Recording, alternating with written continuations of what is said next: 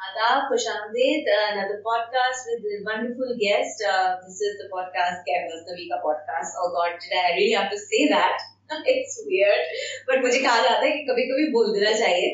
तो आज की जो हमारी मेहमान हैं, जो हमारी प्यारी सी इस वक्त जिनकी प्रेजेंस है हमारे पास, वो एक बहुत लेवल्स पे आप इनको समझ सकते हैं. इनका स्पेक्ट्रम जो है वो एजुकेशन में भी बहुत ज़्यादा है, पॉलिसी मेकिंग इनको बहुत आती है, and she is also an activist, and she is also somebody who is transitioning continuously, which as humans we're supposed to do in this world.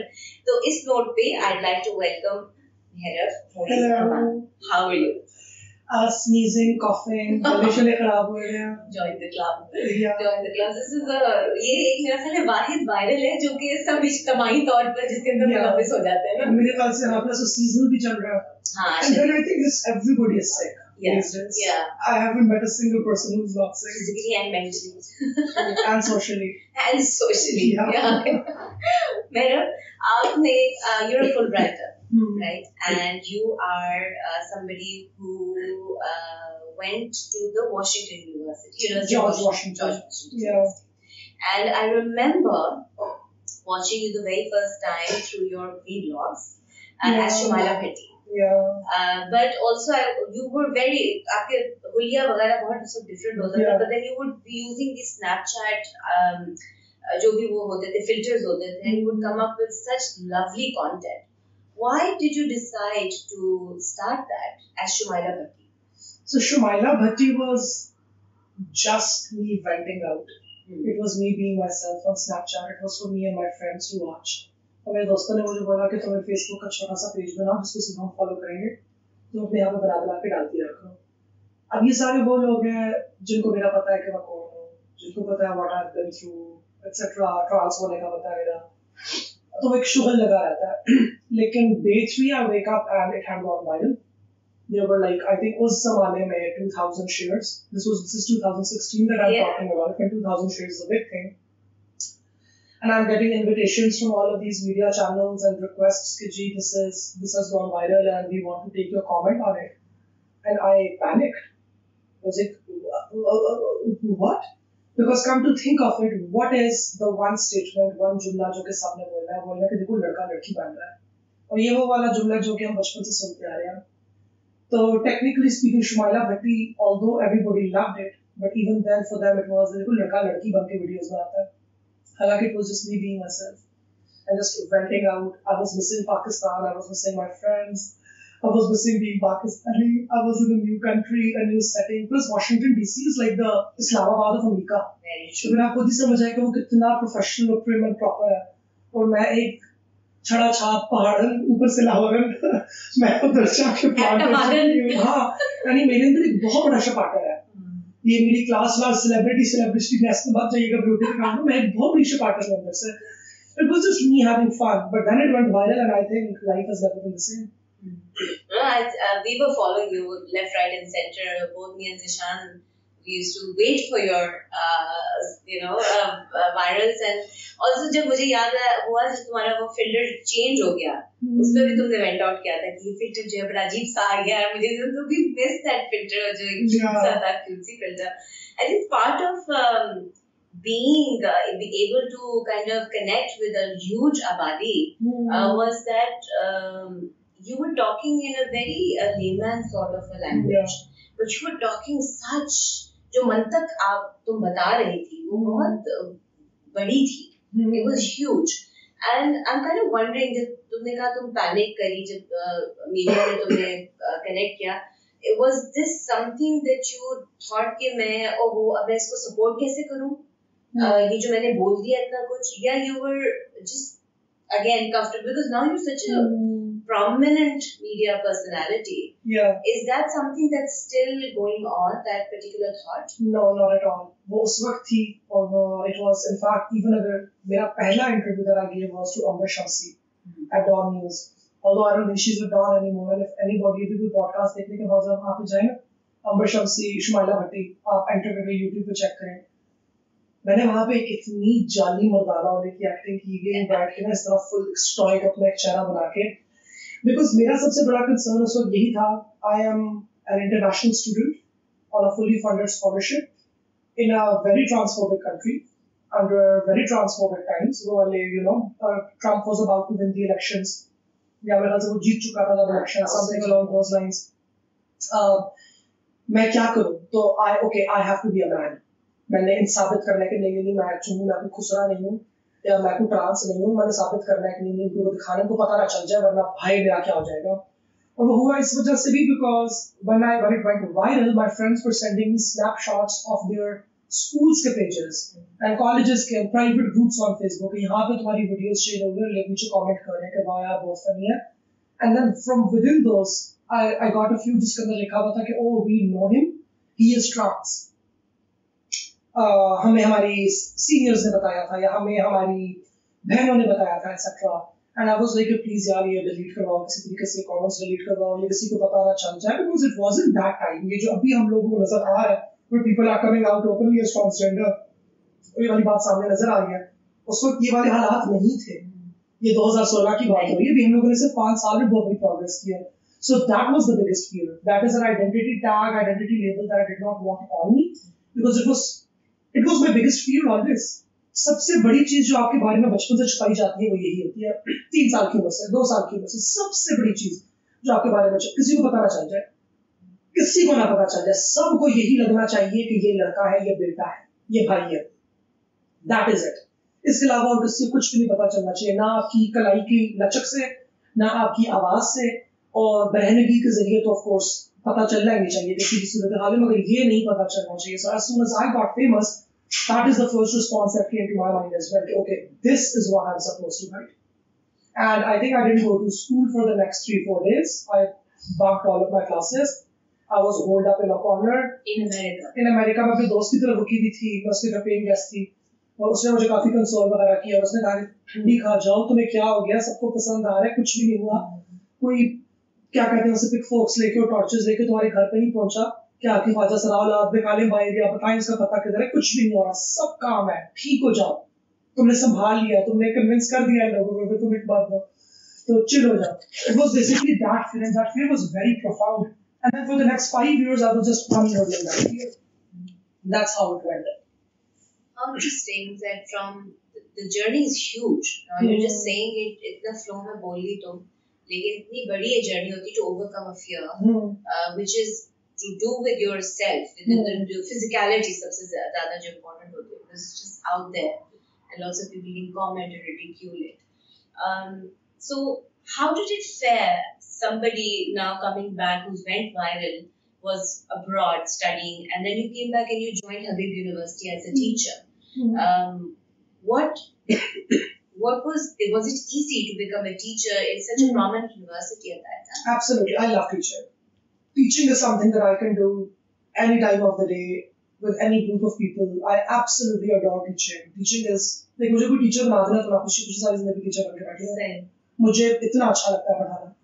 And I've been a teacher even when I was in Ahmedabad growing up. When I was in med school, I had this part-time job where in the afternoon I used to teach a tuition class, English and social sciences and all of these things. And I had quite a lot of students who used to call me Sir Moiz back then. और वो अभी भी हैं, and they're very big fans still because उनके साथ मेरा कितना वो एक close रिश्ता रह चुका है as teacher-student back in the day. 2009 की मैं बात कर रही हूँ, 2009 से लेकर 2014 तक की बात है, कि वो अभी तक they have that respect जो कि maintain रही है. So teacher बनना तो मेरे लिए बहुत आसान था. Plus it was a technical course. I was given senior, high-level technical courses to teach on policy, and they didn't really have a lot of other policy faculty, so I was the only one. So I was the only one getting those courses. So वो भी एक feather in my cap था कि चलो मजा आ रहा है. I'm getting these like really challenging courses to teach, where I can give these students do humanities for social sciences that policy edge, because policy courses are very hardcore. Social sciences and humanities courses बहुत मुझे डांट पड़ेगी इस पे, लेकिन social sciences humanities courses are a little soft. I agree. Policy courses are very tough. They are very rigorous. उनमें आपने एक रगड़ा लगाया जाता है आपको बकायदा basically. So मुझे मजा आया कि मैं बच्चों को रगड़ा लगाती हूँ इस course के जरिए, and they will learn something. And I got a very good rating. Both of my courses were rated 5 out of 5 for both the semesters. So it was very fun. I love teaching. I miss teaching. I wish I could never go back to it. but now I can't. You can't. You have too much on your plate right now. Nobody would hire me. You think so? No, nobody would hire me. Aapki progressive 3 universities wouldn't want me.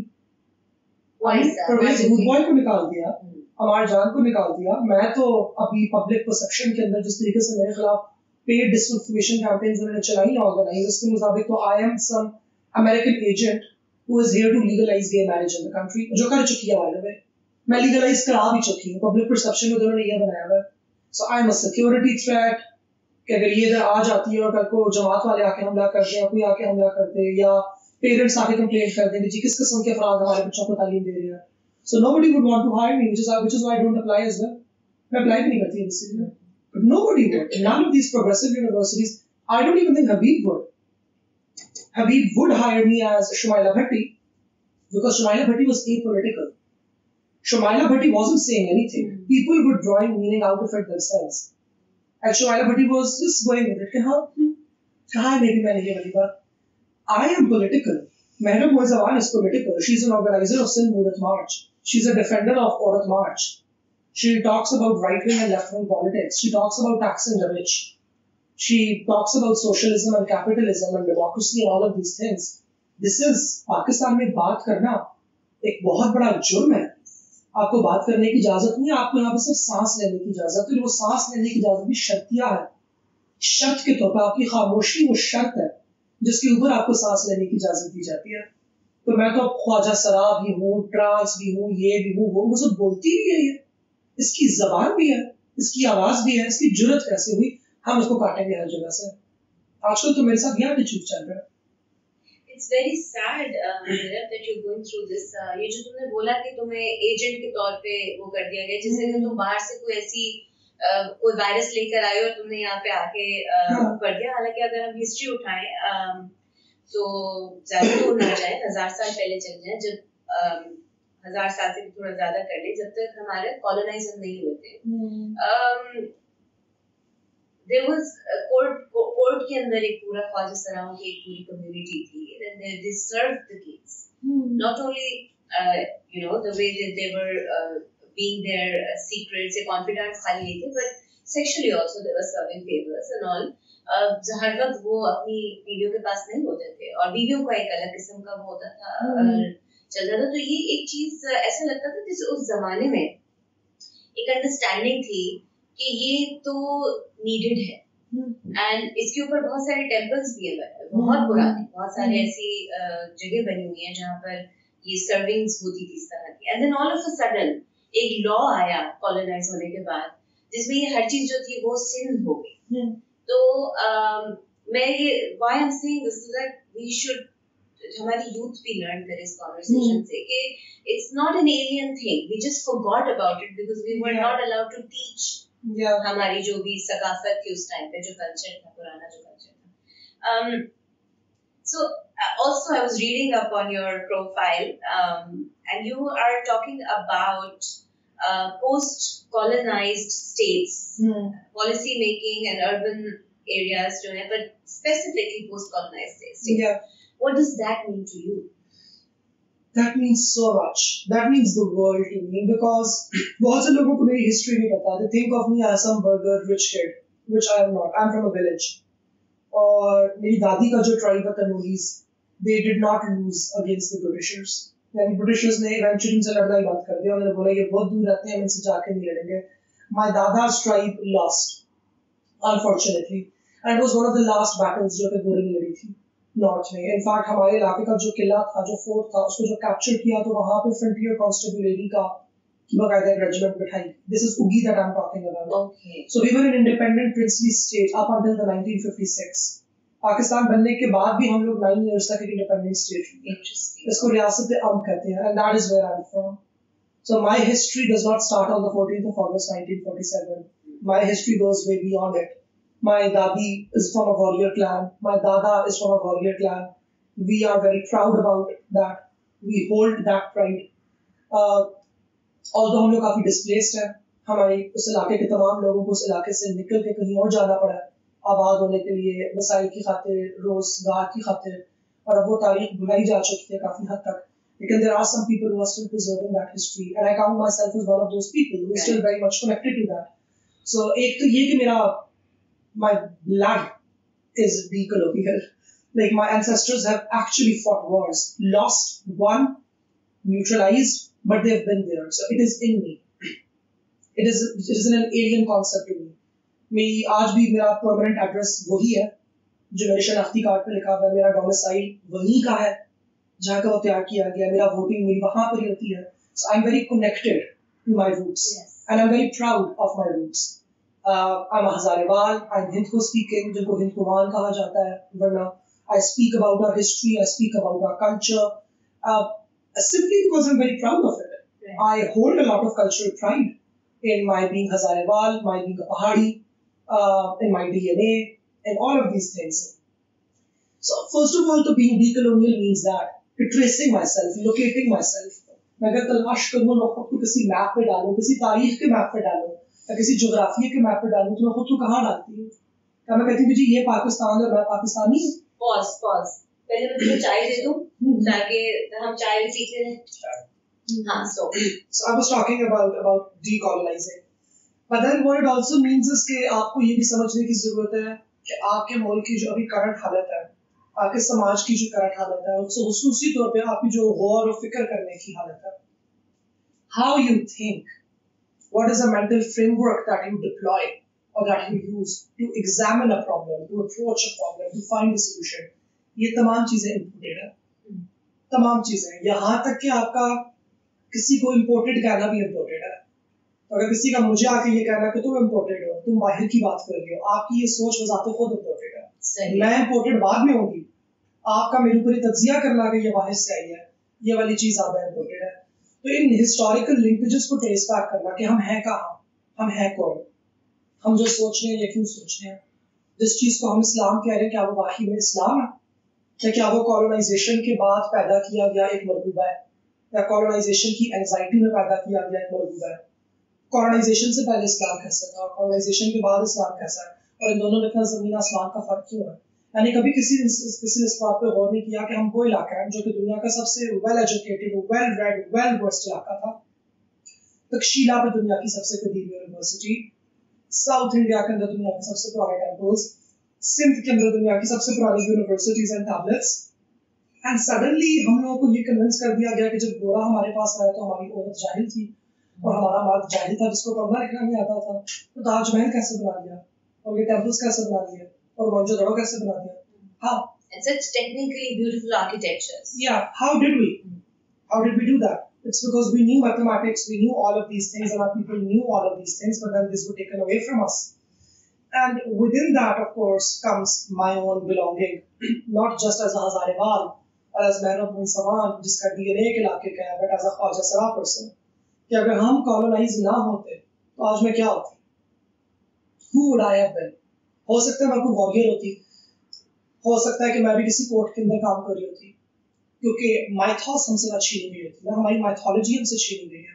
हमारी वो वाली mythology से इस्लाम भी है, Hinduism भी है, सूफीइज्म भी है, और तमाम हमें ये बताते हैं कि जी ये जो आपके पास है, ये जो रूहें हैं, ये वो है जो कि एक जिस्म के अंदर एक और रूह है. तो वाह कुदरत का करिश्मा, खुदा का करिश्मा, देखें खुदा ने क्या चीज पैदा की है. जबकि अब हम मॉडर्न साइंस के अंदर आते हैं और कहते हैं कि ये तो मासूर है. And even the people, these crazy people who are willing to give us rights, when are they willing to give us rights? When we call ourselves jinsi mazur. That is the framework that they are using. कि ये तो पागल है, trans, इनको तो कत्ल कर देने की जरूरत है, मगर इनसे जो इंटरसेक्स है वो है जो जिनसी तौर पे माजूर है. भी मैं कैसे माजूर हूँ? ये आपने खुद ही बैठे बैठे आपने फैसला कर लिया कि ये माजूर है. ये कोई नया फ्रेमवर्क तबका पैदा कर रहे आएंगे माजूरी का. तो उसके अंदर भी they are only willing to give you rights if you fall. अगर आपको वो नीचे करे जरा तो मेरी तो कॉलोनियलिज्म से ये भी बहुत बड़ी जंग है ना. फिर ना सिर्फ आपने हमसे हमारी सकाफत छीन ली, हमारा रंग छीन लिया, हमारा वे ऑफ एक्सप्रेसिंग आवरसेल्फ छीन लिया, साथ ही में अगर मैं उस तरीके को वापस जाने की कोशिश करूँ, मैं खुद को एक्सप्रेस करने की कोशिश करूँ, तो फिर आपको अपना विक्टोरियन वैरायटी मेरे ऊपर आके इम्पोज करना शुरू कर देंगे कि जी मर्दों को ये वाली चीज नहीं देती. आपको किसने कहा कि मैं मर्द हूँ और मेरे ऊपर ये प्रेशर क्यों है कि मैं खुद को मर्द हूँ, जो कि मैं नहीं हूँ. तो एक इंसान खुद आपको बता रहा है कि मैं मर्द नहीं हूँ और आप उसको जबरदस्ती आके डंडा लेके बैठे हुए कि नहीं तुमने मर्द, भाई क्यों? वो है ही नहीं तो क्यों? तो उसमें मैं कभी कभार एक बेहुदा सा मजाक कर देती होती हूँ, गुस्से के अंदर आके लेकिन फिर आपको इतना ही यकीन है कि मर्द को करा देती, अजीब सा मेरा रिश्ता. सही बात है. That's a good way to shut somebody up. But can I just ask you something? जैसे तुम्हारे बैठे बैठे ज़हन में आए, तुम्हारी एक्टिविज्म जो है वो ख्वाजा सराओं के लिए है, लेकिन मुझे ऐसा महसूस होता है, और मैं गलत भी हो सकती हूँ, कि चूंकि एक बड़ा तबका है, तुम लोग अपने आप को माइनॉरिटीज में तो शामिल करते हो ना, तुम लोग मार्जिनलाइज्ड हो, एक बहुत बड़ा तबका है जिसके अंदर बहुत सारी फेमिनिस्ट भी हैं, उसको सपोर्ट भी करें। It's a heterosexual structure of families, जो कि इस वक्त जिनको राइट्स ही नहीं हुए, जिनको यही नहीं पता कि पोस्ट कॉलोनियल एरा में रहना कितनी बड़ी माजूरी है, जिससे तुम बात कर रहे हो। तुम इस बात को अंडरलाइन कर रही हो कि मैंने हमसे ये छीना गया, हमसे ये ले लिया गया, हमें ये भुलवा दिया गया, and you try to own that now, right? But you are again one of the marginalized and one of the minorities जिनकी voices अभी बड़ी हो रही हैं, but in order to make yourself become more powerful, isn't the masses पे work करना ज्यादा जरूरी अभी नहीं है? जब तक ये, जैसा मैं अगर अपने आप को ले लूं, मैं एक हेटेरोसेक्सुअल फैमिली स्ट्रक्चर में शामिल हूँ, अगर मेरे घर के अंदर वो तब्दीली नहीं आएगी और मैं ही तुमसे झगड़ती रहूंगी, तो ये सकाफत वापस कैसे आएगी, ये राइट्स कैसे वापस आएंगे? क्योंकि तुम लोग तो माइनर होगी। Do you understand what I'm trying to say? I do. और मैं मेजॉरिटी में हूँ, तो मैं कहूँगी ये क्या बात कर रही है, मैं ही तुम्हारे खिलाफ हूँ, तो तुम किससे भी लड़ रही हो? कौन है वो चीज? तो where do you think the starting point somewhere, and it's validated, तुमने जहाँ से शुरू किया, which it is fine, पर मैं वैसे इम्पैक्ट के तौर पे बात कर रही हूँ कि सोसाइटी को वैलिडेशन जब तक नहीं मिलेगी, तुम लोगों को मतलब वैलिडेशन सोसाइटी में नहीं मिलेगी जब तक जो मेजॉरिटी है वो तुम लोगों की बातों से इत्तेफाक नहीं करेगी। देखिए, मेजॉरिटी तो नहीं करेगी, कभी भी नहीं करेगी, कभी शायद कर ले, अभी नहीं करेगी, क्योंकि मेजॉरिटी अब तक कर रही थी। हम जिस जमाने में रहते हैं ना, we live in a post truth era. हम लोग हकीकतों में यकीन नहीं रखते, हम लोग इम्प्रेशंस में यकीन रखते हैं। आप आर्टिकल खोल के नहीं पढ़ेंगी, आप आर्टिकल की 5 लाइन हेडलाइन पढ़ेंगे और उसके ऊपर लगी हुई तस्वीर देखेंगे और उसके मुताबिक शेयर करेंगी। सिमिलरली यूट्यूब के बारे में भी आप देख लें, तो जिस तरीके से यूट्यूब कंटेंट क्रिएटर्स वगैरह आ रहे हैं, there are so many YouTubers that have launched there channels based upon me, all hated for me. उनका काम ही सिर्फ ये मेहरब के खिलाफ वीडियोस बना के निकाल के लगाना। अब वो मेरा घंटों का कंटेंट देखते हैं, उसमें से जानबूझ के 3-4 चीजें पकड़ते हैं जिसमें एतराज होगा, उनको स्टिच टुगेदर करते हैं, वो लगाते हैं, जबकि उसी का जवाब उनको मेरे उसी कंटेंट में मिल सकता था, वो जानबूझ के उसको इग्नोर कर रहे हैं, आउट ऑफ कॉन्टेक्स्ट चीज क्रिएट कर रहे हैं तुम्हारी, डिलिबरेटली। सो इट्स नॉट कि वो भूले भटके रहे हैं, इट्स नॉट कि हां उनसे गलती हो गई, वो कंफ्यूज हो गए बेचारे, अगर मैंने यूं ना बोला होता, अगर मेहरब ने ये बात ना की होती, अगर मेहरब ने ये बात की होती, फिर शायद वो समझ आते, मगर मेहरब ने वो बात की है। मेहरब ने वो बात बहुत खुल्लम खुल्ला की है। यानी कि फॉर एग्जांपल बहुत से लोगों को चाहिए कि हम ये किसी तरीके से मेहरब खुद के लिए अगर इंटरसेक्स की टर्म इस्तेमाल कर ले और ट्रांसजेंडर की टर्म इस्तेमाल ना करे तो फिर हम इसको एक्सेप्ट कर लेंगे, या मेहरब ने खुद एडमिट किया कि जी ये पक्का ठक्का बिल्कुल मर्द थी और इसको मर्दानगी पसंद नहीं थी, इसलिए ये औरत बनी है। मैंने तो कभी कहा ही नहीं कि औरत बनी है, मैं तो अपना CNIC दिखा चुकी हूँ, उसके ऊपर X है। I have always called myself a Khwaja सरा, that is my gender identity. My gender identity is not a woman, I am not that. I believe in the pre-colonial Sufi tradition of gender. मैं तरीकत में यकीन रखती हूँ, मैं jeans की एक तरीकत में यकीन रखती हूँ, मैं जिन्स की बायोलॉजी या होने में यकीन नहीं रखती। हैंस हम ख्वाजा सरा, हम ख्वाजा के मानने वाले हैं, हमारा एक प्रॉपर है, उस पर किसी ने अगर आके मुझसे मुफस्सिल तरीके से बात करनी है तो करे, लेकिन they will ignore that and they will go pick up something else. पुदीना चटनी की कोई एक डिल्डो वाली कॉमेडी वीडियो की एक 2 सेकंड की स्निपेट उठा लेंगे और वो तस्वीर हर जगह जाके पोस्ट करते रहेंगे कि ये देखो ये देखो ये देखो। पुदीना चटनी was done in a very exclusive environment. उसकी वीडियोस कैसे वायरल हो गई? I did one with Shahzad Vyas during the lockdown. Oh, the Pakistan experience there. Yeah.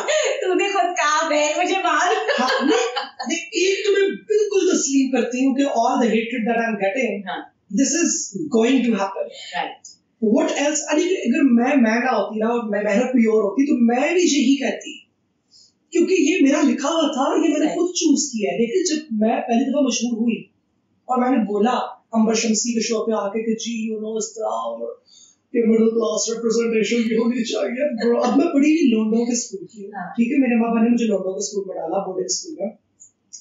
लौंडा तो मैं बन नहीं सकती थी क्योंकि थी बोर्डिंग में डाला हुआ था। हाँ, तो लेकिन हुआ उसमें सीखा मैंने क्या ना, उसमें मुझे सारे के सारे मैंने बॉयज सीख लिया। अब यानी कि I am very good friends with boys, मैं am very comfortable with boys. आप मुझे 20 लोगों के बीच में छोड़ दें, मैं डरती नहीं हूँ, मुझे किसी किस्म का डर नहीं लगता, because I am friends with boys. I have been with them all my life and a lot of them from school would know. मेरे टीचर्स को पता, मेरे साथ के फेलोज को पता, उन्होंने मेरा खूब मजाक उड़ाया, मेरी खूब बुलिंग हुई, but I also learn how main actually function. तो मुझे मर्दानगी की एक्टिंग करनी बहुत अच्छी आती है. आई मीन हम स्टाइल अवार्ड्स पे मैं ही सूट पहन के गई ना, मैं चली जाती घाघरा चोली पहन कर, मुझे किसने रोका था. लेकिन ये भी तो फिर एक वो मजबूरी है ना, ख्वाजा सराओं के पास अपने जाती सिल्फी इजहार के लिए भी तो सिर्फ आपने मर्दानगी और जरानगी छोड़ी है.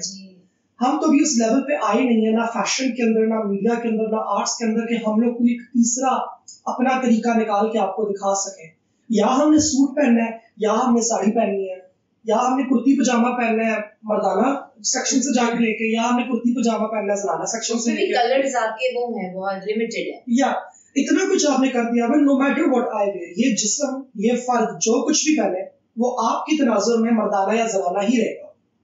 तो मैं कौन हूँ, मैं क्या चाहती हूँ, मेरे पास तो वो नहीं है. तो मुझे था, मैंने की काफी ज्यादा पियर्सिंग्स वगैरह करवा के भी लिबास तो मैंने मर्दों का ही पहना. थोड़ी बहुत मैं लिमिट्स पुश करती रहती थी on how I was doing my captioning, and कभी एक कलर का एक पॉप डाल दिया, कोई एक हल्की सी ज्वेलरी डाल दी, एक ब्रेसलेट डाल दिया. ये छोटी छोटी हिंट्स मैंने थ्रू बीच में की भी थी कि देखो देखो मैं पूरी बदल रही हूँ, ये भी हूँ मैं थोड़ी सी. लेकिन at best it would come of as गे, और it would come of as queer, it wouldn't come of as trans और एज ख्वाजा सरा. तो वो मेरी एक विजुअल मेमोरी मौजूद है, वो तस्वीर मेरी इंटरनेट पे मौजूद है, वो रहेगी. उन लोगों ने उनको देख के उठपटांग बातें करनी है, उनका मजाक वगैरह उड़ाना है. अब इसमें दोबारा आपके ओरिजिनल सवाल पे वापस आते हुए कि फैमिलीज को बंदा कन्विंस करे या मैं ट्रांस को एम्पावर करूं, मैं किधर जाऊं. और मैं कोई सेवियर तो हूं भी नहीं, मैं तो ये भी समझती हूँ, मैं ये भी समझती हूँ कि despite all of that I am also I need to rescue my self. मैंने खुद को भी ऑक्सीजन मास्क पहनाना है.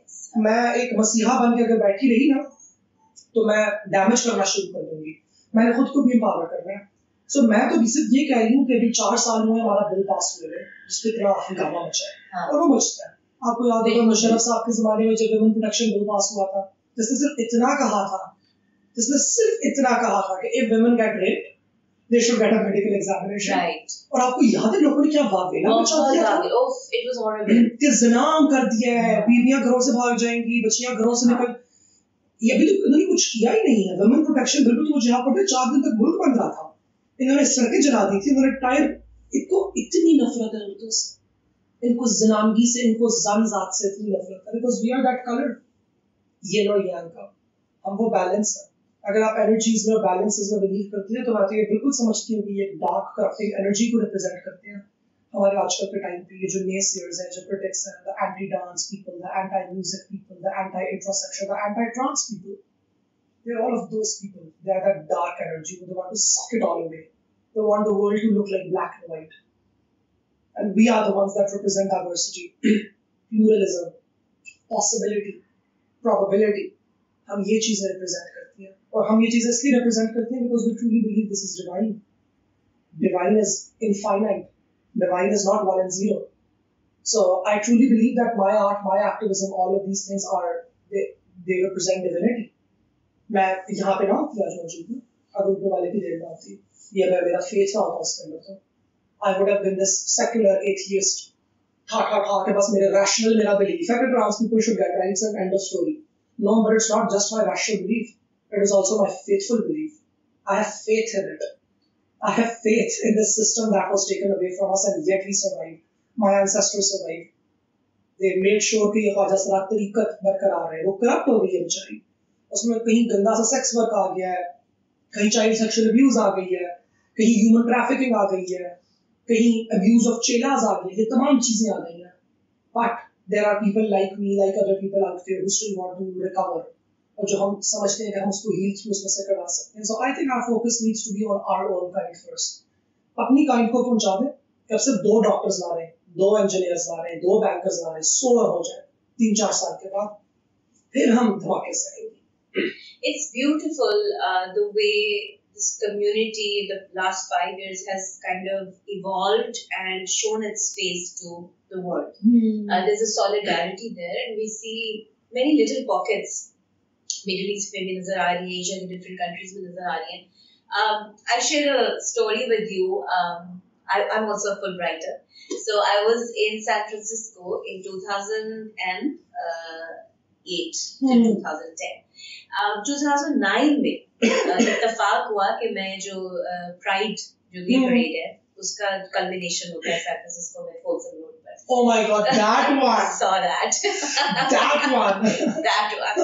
So I found out, because one of my teachers was a queer, and she told me, she said, I was working with the Tenderloin strippers at that time for my thesis, and so one of them was a trans.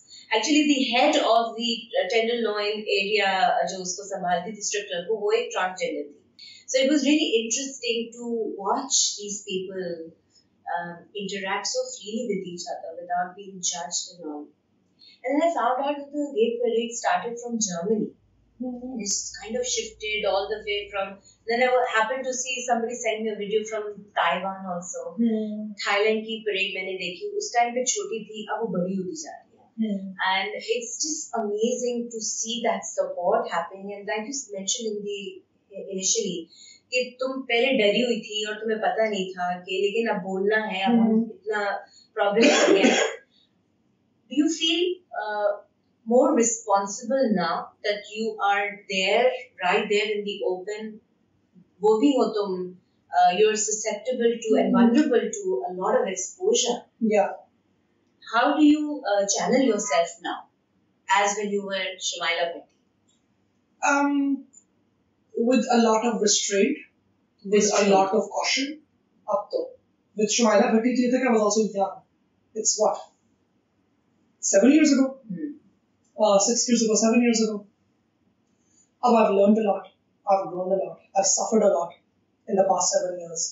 I've lost loved ones. I've lost love. Not because of who I am, but just generally because of मेरे ख्याल से दिल का जो टूटना है ना, इंसान को बहुत सबक सिखा देता है. So it teaches you a lot about yourself, and about who you are, and about your capacity.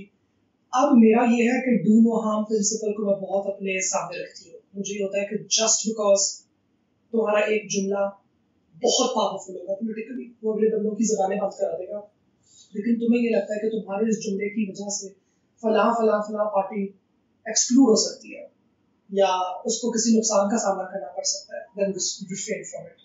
अपनी पॉलिटिकल पॉइंट्स स्कोरिंग की खातिर किसी और को नीचे मत फेंको. और इतना बड़ा जो एतराज़ मेरे ऊपर ये भी तक चलता रहा है राइट विंग पार्टीज की तरफ से, वो यही है कि मैंने पॉइंट ब्लैंक रिफ्यूज किया है, मुंह पे ऑन द रिकॉर्ड बोला है कि मैं LGB कम्युनिटी को अंडर द बस थ्रो नहीं करूंगी. आप मुझे भी कनपट्टी में पिस्तौल रख दें, आप मुझसे निकलवा लें कुछ लेस्बियंस के खिलाफ या गेस के खिलाफ या बाई लोगों के खिलाफ, मैं आपको नहीं दूंगी, मैं नहीं दूंगी. Why are they asking you to talk against them? बस बुलवाओ ताकि वो उनका नैरेटिव जीत जाए, because they are selling a homophobic anti-LGBT narrative, right? मैं उन्हें कह रही हूँ कि हम तो LGBT की बात ही नहीं कर रहे. ये तो आप एक एलियन प्रॉब्लम, एक एलियन टर्मिनोलॉजी को इंट्रोड्यूस कर रहे हैं. और अगर आप LGBT लोगों से जानती हैं पाकिस्तान में, अगर आप उनसे मिली भी हैं, how many of them have come out and said कि जी we want the right to marriage? या मेहरब को बोलो कि हमारे लिए कानून साजी करवाए जाके पार्लियामेंट के अंदर. None. So एक प्रॉब्लम जो पाकिस्तान में एग्जिस्ट नहीं करता, एक सोल्यूशन जो पाकिस्तान की कम्युनिटी प्रपोज नहीं करी, और एक कम्युनिटी जिसको मैं रिप्रेजेंट करती नहीं, उसका एवी आप आके यानी कि भाई शादी में दुल्हा दीवाना कि हम लोग बैठ के बात कर रहे हैं, पानी साफ होना चाहिए, और आप आके हमारी कनपट्टी में पिस्तौल रख देंगे जी चक्की का आटा इस्तेमाल करना चाहिए कि सफेद आटा इस्तेमाल करना चाहिए अपनी राय में, और हम बोले कि जी हम तो आटे की बात ही नहीं कर रहे, हम तो पानी की बात कर रहे हैं. आप बोले नहीं जी आपने आटे की बात करनी है, आप हमें अपनी राय देकर छोड़ें. मैंने बोला मैं क्यों दूं, मैं नहीं दूंगी. And I'm not going to throw queer people or gay people or lesbian people under the bus, because as a trans person I know कि ये हमारे लिए भी गालियां इस्तेमाल की जाती हैं. हर ट्रांस को गे कहा गया है. अगर कि वो एक इंग्लिश मीडियम तबके से ताल्लुक रखती है और अगर कि वो एक उर्दू मीडियम तबके से ताल्लुक रखती है, तो वही गाफ वाली गाली जो मैं बोलना नहीं चाहूंगी वो सबको दी गई है, हम सबको पता है. आप में से कोई एक बंदा मुझे निकाल के दिखा दे जो एडमिट करे, बोले कि नहीं ऐसा तो हुआ ही नहीं है, किसी ख्वाजा सरा को आज तक गाफ वाली गाली नहीं निकाली गई, तो मैं ये वाली बात मानने को तैयार हूँ. मगर सब एडमिट करते हैं, तो जो हमें पता है कि होमोफोबिया ट्रांस लोगों के ऊपर भी अप्लाई होता है, तो मैं पागल हूँ, बेवकूफ हूँ कि मैं बैठ के उस होमोफोबिया में इंडल्ज करूंगी. Plus secondly opinion wise I have nothing against them. I have nothing against people loving people, whatever type of people they love. Consent के साथ होना चाहिए, adults होने चाहिए, अदर देन दैट बाकी कोई क्या करता है कोई क्या नहीं करता ये उनका अपना जाती मसला है. एंड व्हाट्स फन इज कि जब आप जूम इन करते हैं ना होमोफोबिया के ऊपर और इस्लाम को लेके, the only argument that they get, जो कोमेलूद से निकाल के लाती है, the only argument that they get is that of anal sex. That is the only one. किसने कहा है कि A loves B का मतलब है कि A is having anal sex with B? Right. And if A का नाम है नजमा और B का नाम है साइमा, तो वो कैसे anal sex कर रही है? Right. अपने आप से इन्होंने निकाला हुआ है. एक anal sex की लोग स्टिपुलेशन को उठाते हैं और उसको पता नहीं हवा भर के अंदर उसके अंदर पूरी की पूरी कम्युनिटीज पे, लोगों पे, पॉपुलेशंस पे अप्लाई कर देते हैं. क्यों? क्योंकि इनको नफरत के सिवा कुछ करना नहीं आता. तो अब मैं किस तरीके से चल रही हूँ, मुझे पता है कि मैंने इन कम्युनिटीज के खिलाफ बात नहीं करनी, और अगर मुझे बैठाया जाएगा, मुझे कटहरे के अंदर खड़ा किया जाएगा, तो I am also going to defend them. I am also going to defend them. I am not going to throw gay people और बाय पीपल और lesbian people under the bus, because उनकी कोई गलती नहीं है and they are doing nothing wrong. They are doing nothing wrong. अगर आपका सिर्फ ये एतराज है कि दो मर्दों को या दो अफराद को एनल सेक्स आपस में नहीं करना चाहिए, वेल डन, से दैट, बोलो. सिर्फ वाली बात कहते हैं कि पाकिस्तान के तमाम शहरियों को हम ये तलकीन करते हैं कि आप एनल सेक्स ना करें वरना हमारे मुल्क की खुदा का आजाद हो जाएगा. Say that because that is what your core argument is. Stop demeaning, denouncing and spreading hate against people that you don't understand. Yeah. आपको कुछ भी नहीं पता के बारे में. But this is interesting what you just said. People you don't understand. Yeah. Something that is unknown, that is not understandable. Instant fear of us. हम डर जाते हैं उस चीज से ना. जैसा मौत है, मौत के बाद क्या होगा, हम डर जाते हैं उससे, तो आएगा. And we have the most horrific stories about what would happen when we die, right? तो मुझे लगता है कि there's some, मुझे तो I feel empathetic and sympathetic towards people who think like that because they fear you guys because you guys are an unknown entity, an unknown concept to them. Or maybe they want it so much and they can't have it that it becomes a source of frustration for them also. It's because the system of heterosexual marriage is an artificial system. Right. And I'm not saying a man falling in love with a woman and a woman falling in love with a man and wanting to start a family is artificial. No. That's very natural. The system, the way the system is designed, that says that this is the only thing that you have to be and you can be nothing else. Because come to think of it, even Pakistan के अंदर शिया सुन्नी के साथ शादी करने लगे ना, तो कत्लेआम हो जाता है. हम तो मोमेंट से शादी की बात कर रहे हैं यार. उसके ऊपर इंटरफेथ मैरिज अलाउड है इस्लाम में, अहले किताब के साथ बिल्कुल अलाउड है. कभी होती हुई देखी है आपने कंसेंशुअली, जहाँ पे माँ बाप राजी हो? आई हैव क्रिश्चियन फ्रेंड्स जिनमें कैथोलिक लड़के को प्रोटेस्टेंट लड़की पसंद आ जाए पाकिस्तान के अंदर, जहाँ पे दोनों माइनॉरिटीज है, खानदानों का नाता खत्म हो जाता है दोनों के साथ. फर्स्ट वर्ल्ड कंट्रीज में भी हो रहा है, यहाँ पे नहीं. आप अमेरिका में भी, when I was there and I witnessed things happening, यही था कि प्रोटेस्टेंट्स और they're more कट्टर, हम इतने नहीं हैं या मुस्लिमियत से हैं, इससे नहीं है, तो उधर इंटरफेथ मसला हो जाता है. इंटरफेथ भी नहीं, फेथ वाज द सेम, के अंदर ही सेक्ट के अंदर ही प्रॉब्लम हो जाता है. अहले किताब के साथ शादी की आपको इजाजत है, लेकिन फिर भी भाई हमारे यहाँ नहीं होती, आप रोटे खड़े हो जाते हैं. सो एक तरफ तो हमें ये कहा जाता है कि जी नेचुरल है, खुदा ने कुदरत पैदा की आपके अंदर, लेकिन the way this system is designed ये बड़ा रिस्ट्रेंट करके रखता है. So when people look at us they go crazy because हम तो सिस्टम में ऑपरेट ही नहीं करते. So we should be sad, we should be crying, we should be begging them for money and we are doing that. And as long as we are doing that we are good because अब हमारी जो belief system है उसके मुताबिक ही इंसान ठीक है. Because जो सिस्टम से बाहर है तो यही होना है इसके साथ.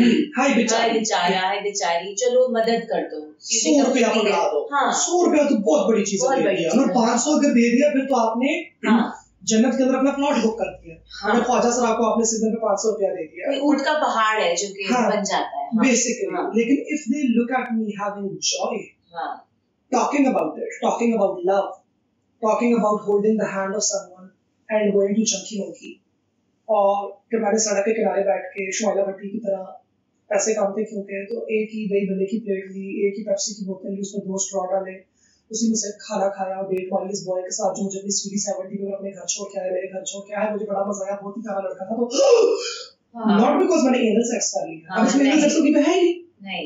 और कुरान में सॉरी एग्जांपल देनी पड़ी है मुझे इस्लाम की. यहाँ पे इस्लाम के अंदर कहाँ पे लिखा कि मैं एक ख्वाजा सराफ एक मर्द के साथ दही भल्ले नहीं खा सकती या पेप्सी की बोतल नहीं पी सकती? कहीं पे भी नहीं लिखा है, ऐसी कोई भी बात नहीं है.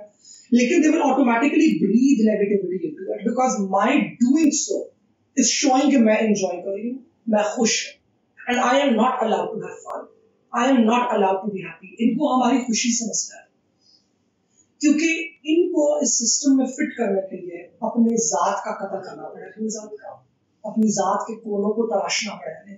इनका आर्टिस्ट बनने का दिल चाहता था, मगर इन्होंने अपने आप के अंदर का आर्टिस्ट मारा बिकॉज अम्मी अबू ने बोला कि तस्वीरें खींच रहा मैं।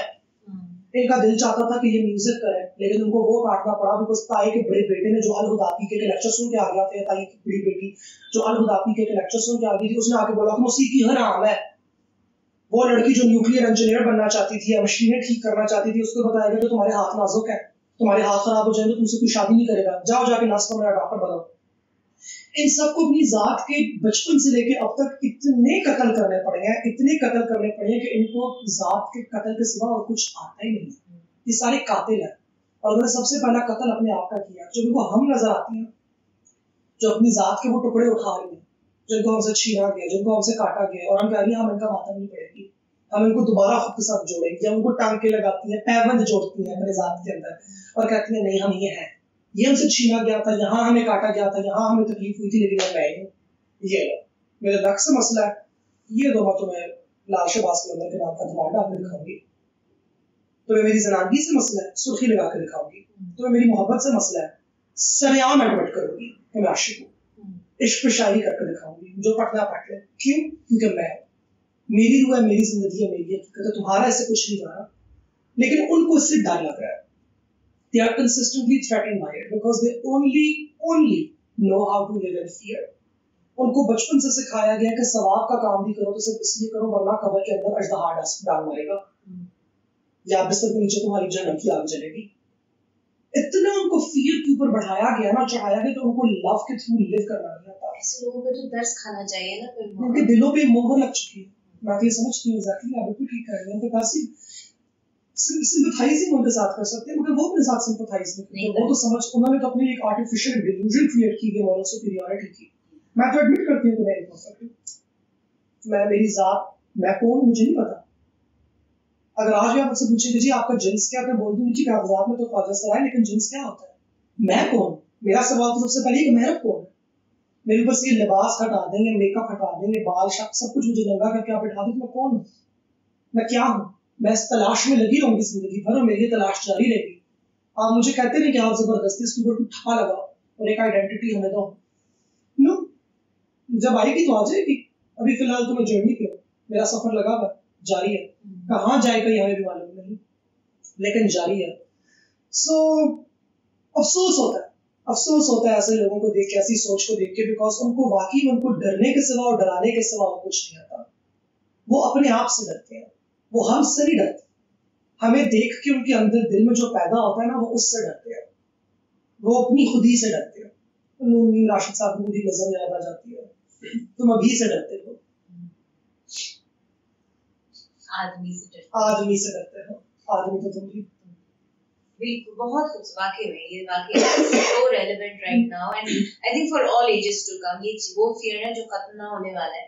लेकिन तुमने जिस तरह की बात की, तुम अपनी तलाश जारी रख रही हो और इस तलाश में एक congratulations, तुमने मूरत मार्च का आगाज किया and that was a huge kind of a statement that you gave to the society, to the world. Let's talk about that. Why did you decide to have a Murat march when there were so many other marches that were talking about your rights? Why a separate march? देखिए, सबसे पहले तो मैं ये समझती हूँ कि औरत मार्च बेचारी के साथ ऑलरेडी बहुत बुरी हो रही है, और औरत मार्च के ऊपर सिर्फ हमें उनको इंक्लूड करने की वजह से बहुत ज्यादा नेगेटिव प्रोपेगेंडा है। अब एक वेस्टर्न मूवमेंट के लिए ट्रांस इंक्लूसिव होना एक और चीज है, बिकॉज वेस्ट का फेमिनिज्म जरा मुख्तलिफ है, जरा फर्क है, हमारा फेमिनिज्म जरा फर्क है। हमारे यहाँ अपनी लोकल मिसालें काफी मौजूद हैं, वेस्ट की अपनी जो मिसालें हैं वुमेन्स राइट्स की, जिन्होंने तारीख उनकी स्टार्ट की थी, वो तो खुद बहुत रेसिस्ट थी। सूजन बी एंथनी हो गई, क्योंकि सफ्रेजिस्ट्स थी, they were all pro-slavery, they were anti-giving rights to even the black man, let alone the black woman, जबकि हमारा ये हिसाब नहीं है। हमारे यहाँ तो झांसी की रानी भी रह चुकी है। It's a beautiful thing to say right now, very right. Jhansi की रानी ब्राह्मण थी, लेकिन उसके साथ जो उसकी झलकार बाई थी वो दलित थी, और वो साथ खड़ी होती थी। और झांसी की रानी का जो मिलिट्री बैटल कमांडर था बाबा गौस खान था, जो कि मुसलमान मर्द था। तो हमारी जो वुमेन एम्पावरमेंट की जो हमारी जो फिगर्स रह चुकी हैं वो हमेशा से इंक्लूसिव थे। तो हमारी जरा सी डिफरेंट है तारीफ थोड़ी सी। तो अब जब औरत मार्च आती है, औरत आगे आती है, अपने हकूक की बात करती है, तो कहती है मैं सिर्फ अपने हकूक की बात नहीं करी, मैं ख्वाजा सरा औरतों की भी बात कर रही हूँ। तो फिर किसी तरीके से उसको ये साबित करना पड़ेगा कि ये औरतें हैं। लेकिन एक बात आपको समझने की जरूरत है कि जो ट्रांस वुमेन आर वुमेन वाली जो रेटरिक है ना, ये बहुत जेन जी रेटरिक है, यानी कि यंग मिलेनियल और जेन जी से स्टार्ट होती है। हम पाकिस्तानी ख्वाजा सराओं के अंदर ना आपको बहुत डिस्टिंक्ट एज गैप नजर आता है और एक थॉट गैप नजर आता है। मिलेनियल से जो ऊपर वाली है, जैसे मेरी गुरु वगैरह होगी, they do not believe in it. आप उनको बोले ट्रांसजेंडर वुमेन आप वुमेन बोलेंगी बेशर्म, ये तुमने क्या बात कर दी, हम औरतें नहीं है, हम ख्वाजा सरा है। औरत औरत है, औरत माँ है, औरत बीबी ज़ैनब है, औरत फातिमा है, वो उधर चली जाएंगी। हम औरतें नहीं है, हम ख्वाजा सरा है। Elevated. नहीं elevated नहीं, different. Yeah, but also because they're not physicality तो है ही नहीं ना, ये important. Plus उनका वो वाला भी एक historical concept है ना कि womanhood is related with reproduction and mothering. Right. हम औरत से inspired है, हमारे अंदर औरत की रूह है, हम उसको we look up to her but we are not her. We are us. हमारा अपना dictum है, हमारा अपना code of conduct है, हम ख्वाजा सरायत की तरीक़त को follow करते हैं। हम पे औरत के अहकामात लागू नहीं होते बिकॉज मुस्लिम्स है ना तमाम ख्वाजा सरा, और हमारी अपनी कस्टम्स है। तो हमारे ऊपर ख्वाजा सरा मुसलमानों के कस्टम्स लागू होते हैं, जिसमें अगर हमने मर्दाना जगह पे जाना है तो कैसे बिहेव करना है, हमने जनाना जगह पे जाना है तो कैसे बिहेव करना है। जब आपकी इंडक्शन होती है, जब ख्वाजा सरा तरीक़त के अंदर आते हो, आपको तमाम चीजें सिखाई जाती हैं। The first lesson that you are given is actually respecting a women's privacy. Because you are a Khwaja सरा, इट मींस कि यू आपके ऊपर पर्दे की लवाज़मात नहीं है। और आपने देखा होगा पाकिस्तान में, अगर मैं भी कहीं पे भी चली जाऊँ, women will allow me to enter, कि आ जाइए, ये तो ट्रांस है, आ जाओ हमारे साथ बैठे, ये हमारे साथ बैठ जाए, कोई मसले की बात नहीं है। But I am not like a woman, which means कि मैं वहां से निकल के एक मर्दों की जगह पे भी जाके बैठ सकती हूं। So this gives me this distinct advantage. Fluidity बहुत है, ये मुझे फ्लूइडिटी अवॉर्ड करती है, which means I have to respect it, which means कि औरतों की जगह पे जो बात की गई वो मर्दों की जगह पे जाके नहीं बता सकती, बिकॉज वो औरतों की प्राइवेसी थी, वो उनका हुजरा था, वो जनान खाना था, और जनान खाने का पर्दा होता है। जनान खाने की बात मर्दाना हुजरे में नहीं की जा सकती, वरना बहुत बड़ा गुनाह है। And this is the first lesson that we have given. अब ये लेसन तभी पॉसिबल है, तो ये आपके लिए भी सीखना तभी पॉसिबल है if you believe in the Khwaja सरा तरीक़त। अगर मैं बोलूंगा ट्रांसजेंडर वुमेन आर वुमेन, तो फिर मैं ये वाली बात कर सकती हूँ, लेकिन फिर बोलूंगी जी सिस्टरहुड है, सिस्टर्स बिफोर मिस्टर्स, लड़कियों की बात वहां पे इसलिए नहीं बतानी, मगर एक डिफरेंट फ्रेमवर्क ऑल टुगेदर है। So you like a bridge between these two genders. Yes. Beautiful. Very much so, which is why there is a lot of responsibility on us. Men will come to us and tell us about their wives. और अपने वो दिल के दुख share करेंगे, औरतें अपने गुस्से वाले बंदे की बीवी आके अपने बंदे के बारे में बताएंगी। अब जब मुझे मर्द की बात सुनने को मिल रही है और मुझे औरत की भी बात सुनने को मिल रही है, मैं मर्द के तौर पे भी जिंदगी गुजार चुकी हूँ, हर ख्वाजा सरा मर्द के तौर पे जिंदगी गुजार चुका है कभी ना कभी, और मैं औरत की चीज को भी समझती हूँ, क्योंकि रूह और सोच मेरी वो वाली है। तो फिर खुदा की तरफ से मेरे पास एक रिस्पॉन्सिबिलिटी है। और हाउ मैं ये नहीं कर सकती कि मैं उसको भी बेगम की फजूल बातें बताऊँ, बेगम को उसके मर्द की फजूल बातें बताऊँ, और मैं दोनों का रिश्ता खराब कर दूँ। No, I have to be a mediator, I have to be a bridge, I have to be a healthy bridge. This is good Khwaja सरा तरीक़त, and this is only possible if you believe in it. सो हमारे जो seniors है, वो elders है, उनका ये system है, and they are the ones जिन्होंने इंसिस्ट किया था कि हमें औरत का शनाख्ती कार्ड नहीं चाहिए, हमें ख्वाजा सरा का शनाख्ती कार्ड चाहिए। जो यंग वाली है उनकी डिफरेंट पॉलिटिक्स है थोड़ी सी, तो बहुत एसेंशियल था हमारे लिए कि हम मूरत मार्च को सेपरेट करें, बिकॉज जब तक अगर वरना ख्वाजा सरा कम्युनिटी की अपनी कम्प्लेक्सिटीज, उसकी अपने इंटरनल प्रॉब्लम सारे के सारे, वो बेचारियों को भी औरत मार्च वालों को डील करना पड़ा था। And I think it's unfair to women. वो अपने डोमेस्टिक प्रॉब्लम्स का जिक्र कर रही हैं, वो अपने लीगल प्रॉब्लम्स का जिक्र कर रही हैं, जो कि उनके FID कार्ड की वजह से है, उनकी F आइडेंटिटी की वजह से, उनकी औरत की आइडेंटिटी की वजह से। हम दोनों में सॉलिडारिटी है, हम दोनों में सिमिलैरिटी जरूर है, क्योंकि एक मर्दाना मुआशरा गैर मर्दानगी को पसंद नहीं करता, उसको जन से मसला है, उसको जनानगी से मसला है, लेकिन रहम वाली जनानगी, यूट्रस वाली जनानगी से उसको एक और तरह का मसला है, और बगैर यूट्रस वाली जनानगी से उसको एक और तरह का मसला है। और इन दोनों चीजों को सेपरेट करना जरूरी है, क्योंकि हमें भी तो F का कार्ड नहीं मिल रहा, हमें ख्वाजा सरा का कार्ड मिल रहा है। तो we need to talk about our rights as Khwaja सरा। प्लस हमारी हिस्ट्री डिफरेंट है, विमेन का ऑपरेशन कॉलोनियल से स्टार्ट जरूर होता है, लेकिन कॉलोनियल से पहले भी जाता है। कास्ट बेस्ड वायलेंस, पेट्रियार्की हमें गोरे ने आके सिखाई नहीं है, हमारे यहाँ अपनी भी मौजूद थी। गोरे ने आके तड़का जरूर लगाया और चूल्हे को फुल पे कर दिया उसने ताकि उबल उबल के सब कुछ ही बाहर आ जाए, मगर ये मसाइल हमारे यहाँ मौजूद थे। जबकि उसके बाद हमारे मसले स्टार्ट ही कॉलोनियल होते हैं, उससे पहले स्टार्ट नहीं होता है। हमारी तारीख में थोड़ी सी फर्क है, बस हमारे गोल्स डिफरेंट है। विमेन अपने मैरिटल राइट्स की बात करेंगी, हमारी तो मैरिज है ही नहीं, तो हम कौन सा मैरिटल राइट्स की बात करें? हमने वायलेंस की बात करनी है, हमने रिप्रेजेंटेशन की बात करनी है। बहुत से वो हकूक जिनका हम जिक्र कर रहे हैं वो औरतों को मिल चुके हैं, parliamentary representation, job quotas etcetera etcetera, हमें नहीं मिले ना। हमारी पार्लियामेंट में रिप्रेजेंटेशन है, हमारे जॉब का कोटा आपको पता है कितना है? 0.5%, 0.5, और वो भी नहीं मिलने लगा। Sindh government is about to role it back. Why? Because of जितना शोर मचा है। अगर एक इदारे में 200 लोग आएंगे तब जाके एक ख्वाजा सरा भरा जाएगा, 200 के बाद। That's so wrong. So हम लोग बहुत पीछे हैं अभी। हम लोगों को कहीं और सिर्फ इसलिए हम ये समझते हैं कि औरत मार्च और मूरत मार्च को डी लिंक करना, मगर सॉलिडारिटी शो करना जरूरी है, लेकिन डी लिंक किया जाए। प्लस हमारी सियासत करने का तरीका जरा एग्रेसिव है। Also we are not secular, we R post secular. हम लोग इमाम जामिन पहने बगैर मार्च नहीं निकाल सकते, हमारे बुजुर्ग नाराज होंगे। हम लोग मौला का नाम लिए बगैर मार्च नहीं निकाल सकते, because we are very very very Shia. All the Khwaja Seraj, अच्छा, वो हुसैनी स्ट्रगल के साथ बहुत रिलेट करते हैं। अच्छा, अब कोई भी ख्वाजा सरा जब घर खरीदेगा तो उसकी जुमेरात के दिन 12 घियों की नाज होगी और अलग बात चढ़ाया जाएगा। अच्छा, मजलिस होगी, प्रॉपर फुल मजलिस होगी, इस पे नो कॉम्प्रोमाइज है। वी आर वेरी मौलवी, so we can't be secular as well. हम ये नहीं कह सकते कि सेक्युलरिज्म, बिकॉज हमें 2 चांटे पड़ेंगे अपने गुरुओं से कि सेक्युलरिज्म तुम्हें फ्रांस लग रहा है। हाँ। कि हम मौला के मानने वाले हैं, हमें तो फलां बादशाह मौला का नाम ना भुलवा सका, हमें तो फलां बादशाह मौला का नाम ना भुलवा सका, तो तुम लोग अभी आगे हुकूक के नाम पे मौला का नाम भुलवाओगे हमें। मेरा भी बड़ी इंटरेस्टिंग बात है मुझे कि मेरे ख्याल है हमारा खित्ता जो है वो ये जो टाइटल्स आ गए ना, सारे इज्म्स आ गए और ये हमारी सकाफत के खिलाफ कभी-कभी चले जाते हैं, और खिलाफ नहीं बल्कि थोड़ा सा ऐसे आते हैं ना, टी सेक्शन क्रिएट कर देते हैं कि वो डेड एंड आ जाते हैं, क्योंकि हम लोग मसीहाई पे बिलीव करते हैं। हम लोग बिलीव करते हैं कि ये हमारा वो बनेगा, क्या कहते हैं उसको, वसीलों पे बिलीव करते हैं, मौजज़ात पे बिलीव करते हैं। अभी तक हम समझते हैं करामात पे भी, बिल्कुल।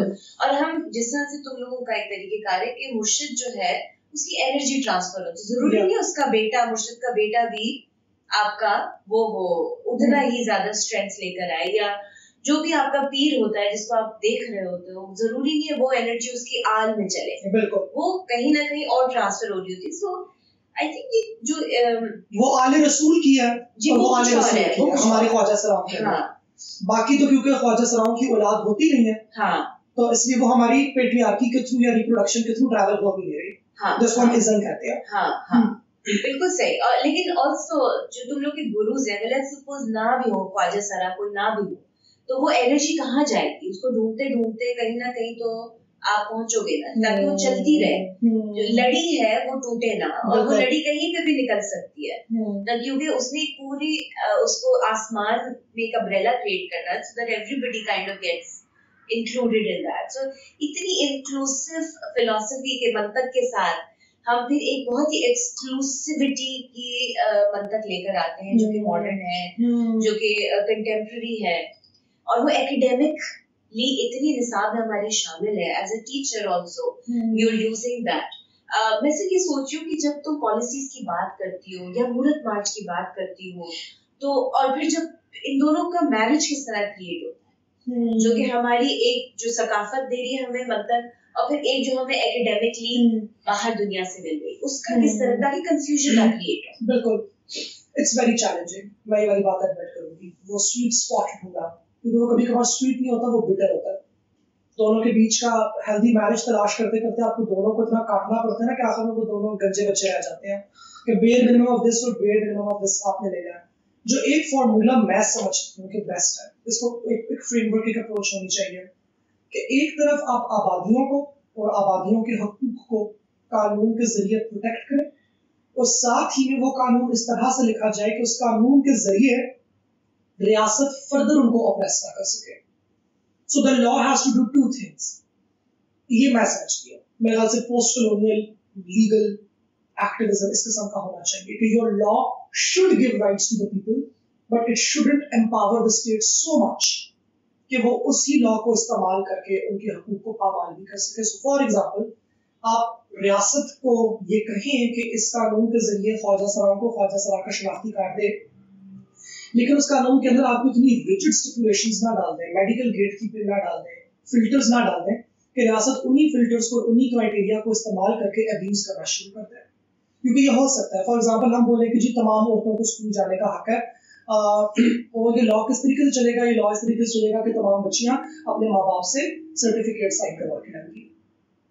अब कहने को तो इस कानून ने औरतों को तालीम का हक दे दिया, मगर एक बच्ची के माँ बाप नहीं है, एक बच्ची के अबू अम्मी को छोड़ के दूसरी बेगम के पास रह गया, या उन्होंने अम्मी को घर से बाहर निकाल दिया क्योंकि वो जहेज पूरा नहीं लाई थी, या वो सऊदी अरब गए पैसे कमाने के लिए क्योंकि वो उनका ताल्लुक एक गरीब गाँव से है, और वो 8-8 साल के बाद आते हैं, वो दस्तखत करके नहीं भेज सकते, फिर वो बच्ची किधर गई.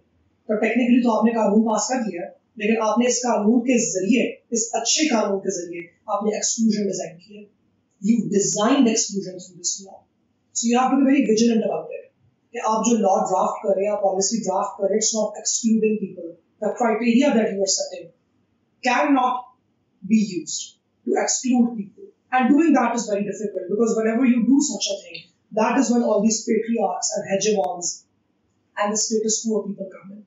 कि नहीं इसको तो लोग abuse करेंगे, इसको तो लोग abuse करेंगे, क्योंकि ये जो framework है ना सोचने का कि people are inherently bad और इनको एक डंडे की जरूरत है because they are bad people, बड़े नीचे कॉन्सेप्ट है. मुझे नीचे बड़ा अच्छा लगता है और हमारे कुछ रैशनलिस्ट मॉडर्निस्ट बहुत कोट करते हैं उसको, लेकिन उनको ये बात रिमाइंड कराती हूँ कि वाली बात याद रखिए कि नीचे का जो कॉन्सेप्ट है ना, जिसमें कभी के बाद वो बायोलॉजिकल सुप्रीमेसी पे भी आ जाता है कि कुछ लोगों की इतनी कैपेबिलिटी नहीं है कि वो अच्छा कर सके, अच्छा समझ सके. ये वाली बात याद रखें कि मॉडर्निस्ट ने बड़ी इस्तेमाल की है हुकूमतों को अथॉरिटेरियन करने के लिए कि जी इंसान जाहिल है, इंसान बुरा है, इंसान बेबस है, लाचार है अपनी मजबूरियों के आगे और वो बुरा करेगा, इसलिए इंसान को कंट्रोल करने के लिए ऑर्डर की जरूरत है. जबकि मैं ये समझती हूँ कि इंसान फंडामेंटली अच्छा है, इंसान सेल्फिश नहीं है.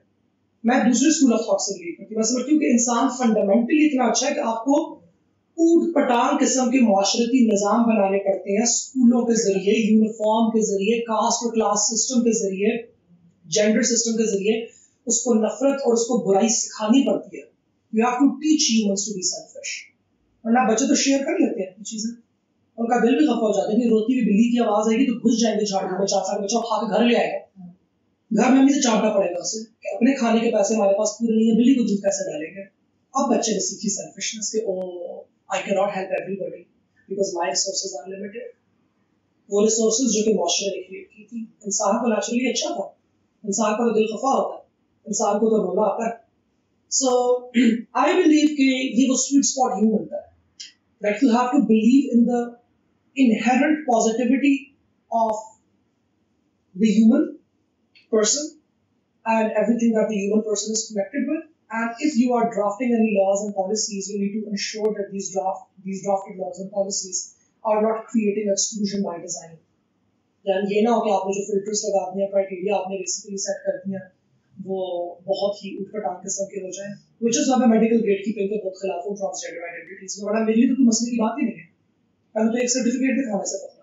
Do you think that so I mean this is on तुमने जो बात की मुझे ऐसे जहन में आया, तुमने कहा आइडेंटिटी कार्ड पे मेल फीमेल या जो भी हमें डिक्लेयर करना पड़ता है, इट्स समहाउ अगर देखा जाए और जिस तरह से हम सोचते हैं, सतही सोचते हैं, gender is always based on their sex, their genitalia, and so I'm kind of wondering, is it really decent to declare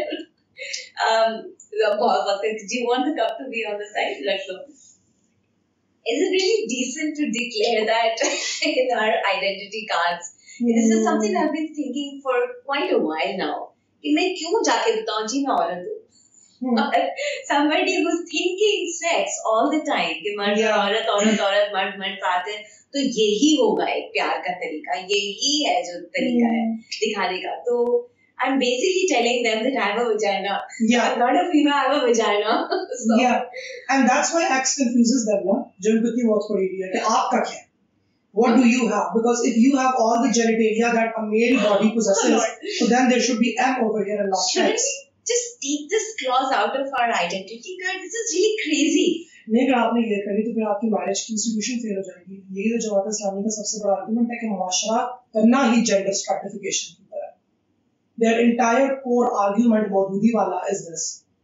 Any Muslim society is stratified. Number one, it is not egalitarian. It is not equal. नहीं, अच्छा जो शादी करना चाहे, the institution of marriage is another entity altogether. Yeah. It's an institution, and whoever wants to enter into that will have all those. जैसे हम जब निकाह नामा करते हैं, बिल्कुल. You know, that's a contract that we do. तो वो उसकी वो clauses होनी चाहिए. It should apply to the identity card, which is like a universal, for want of a better word. I hate this word, but for want of a better, it's a universal kind of thing. Everybody has it. Yeah. So because you see, what is happening is that you guys have to then really go into the details of him, her, they, them. You know, all these things, and it becomes super tedious. It's a lot of hard work to remember all that. And unnecessary labor. Unnecessary, yes. It's a lot of unnecessary labor. It's a lot of burden because also तमाम ख्वाजा साओं की, और अगर मैं इनको intersex का word use करूँ, मैं trans का तो word इस्तेमाल ही नहीं करी, मैं सिर्फ intersex का word इस्तेमाल करती हूँ. सिर्फ intersex के अंदर अगर आ जाए ना, so there are multiple possibilities. There are people who have a vagina but not a uterus, but they have boobs. That is one condition. But that's artificial, isn't that? No. No. Everything is natural. There are people who have a penis and who have a fused vagina and no balls. But no boobs, unless they take hormones, after which they are going to develop. Then there are people who have nothing. They just have what looks like a vagina, but once you open it up, no speculum can enter. Nothing can go inside because it's nothing. Because but they have boobs. So there are multiple possibilities. There are ranges of possibilities. There are people who have a penis and who have balls along with a fake vagina. One is on here, on this side, the other ball is on this side. The scrotum is divided in the middle. I've met such people, yes. You get it? So अब इसको आप क्या कहेंगे? Right. इसको आप mail कहेंगे, female कहेंगे. तो ये इनकी जो अपनी deliberate need है ना, मेलनेस और फीमेलनेस को डिफाइन करने की, ये उसी में आके फंस जाते हैं. मैं इनको ये कहती हूँ कि आप लोगों को शुक्र करना चाहिए. अगर अभी आप लोगों ने इस लॉ को ज्यादा टच करना स्टार्ट किया, तो हमारे पास में बहुत बड़ी बड़ी पॉलिटिकल मारे हैं देने की, जो कि हम देना नहीं चाहते बिकॉज उनसे आप लोग अफेक्ट होंगे. राइट. फॉर एग्जांपल, अगर अभी हमारा लॉ रिपील बैक करने की कोशिश करते हैं, डेफिनेशन चेंज करने की कोशिश करते हैं, our next argument is that this is discriminatory because why are we the only gender that has to be defined? मर्द की भी डेफिनेशन दो और औरत की भी definition. Oh my God, yes. डालो फिर ना. अगर ख्वाजा सरा की डेफिनेशन डालनी है कि ख्वाजा सरा होने की तारीफ ये है, तो मर्द की भी डालो. मर्द क्या होता है? ये क्वेश्चन है सबसे.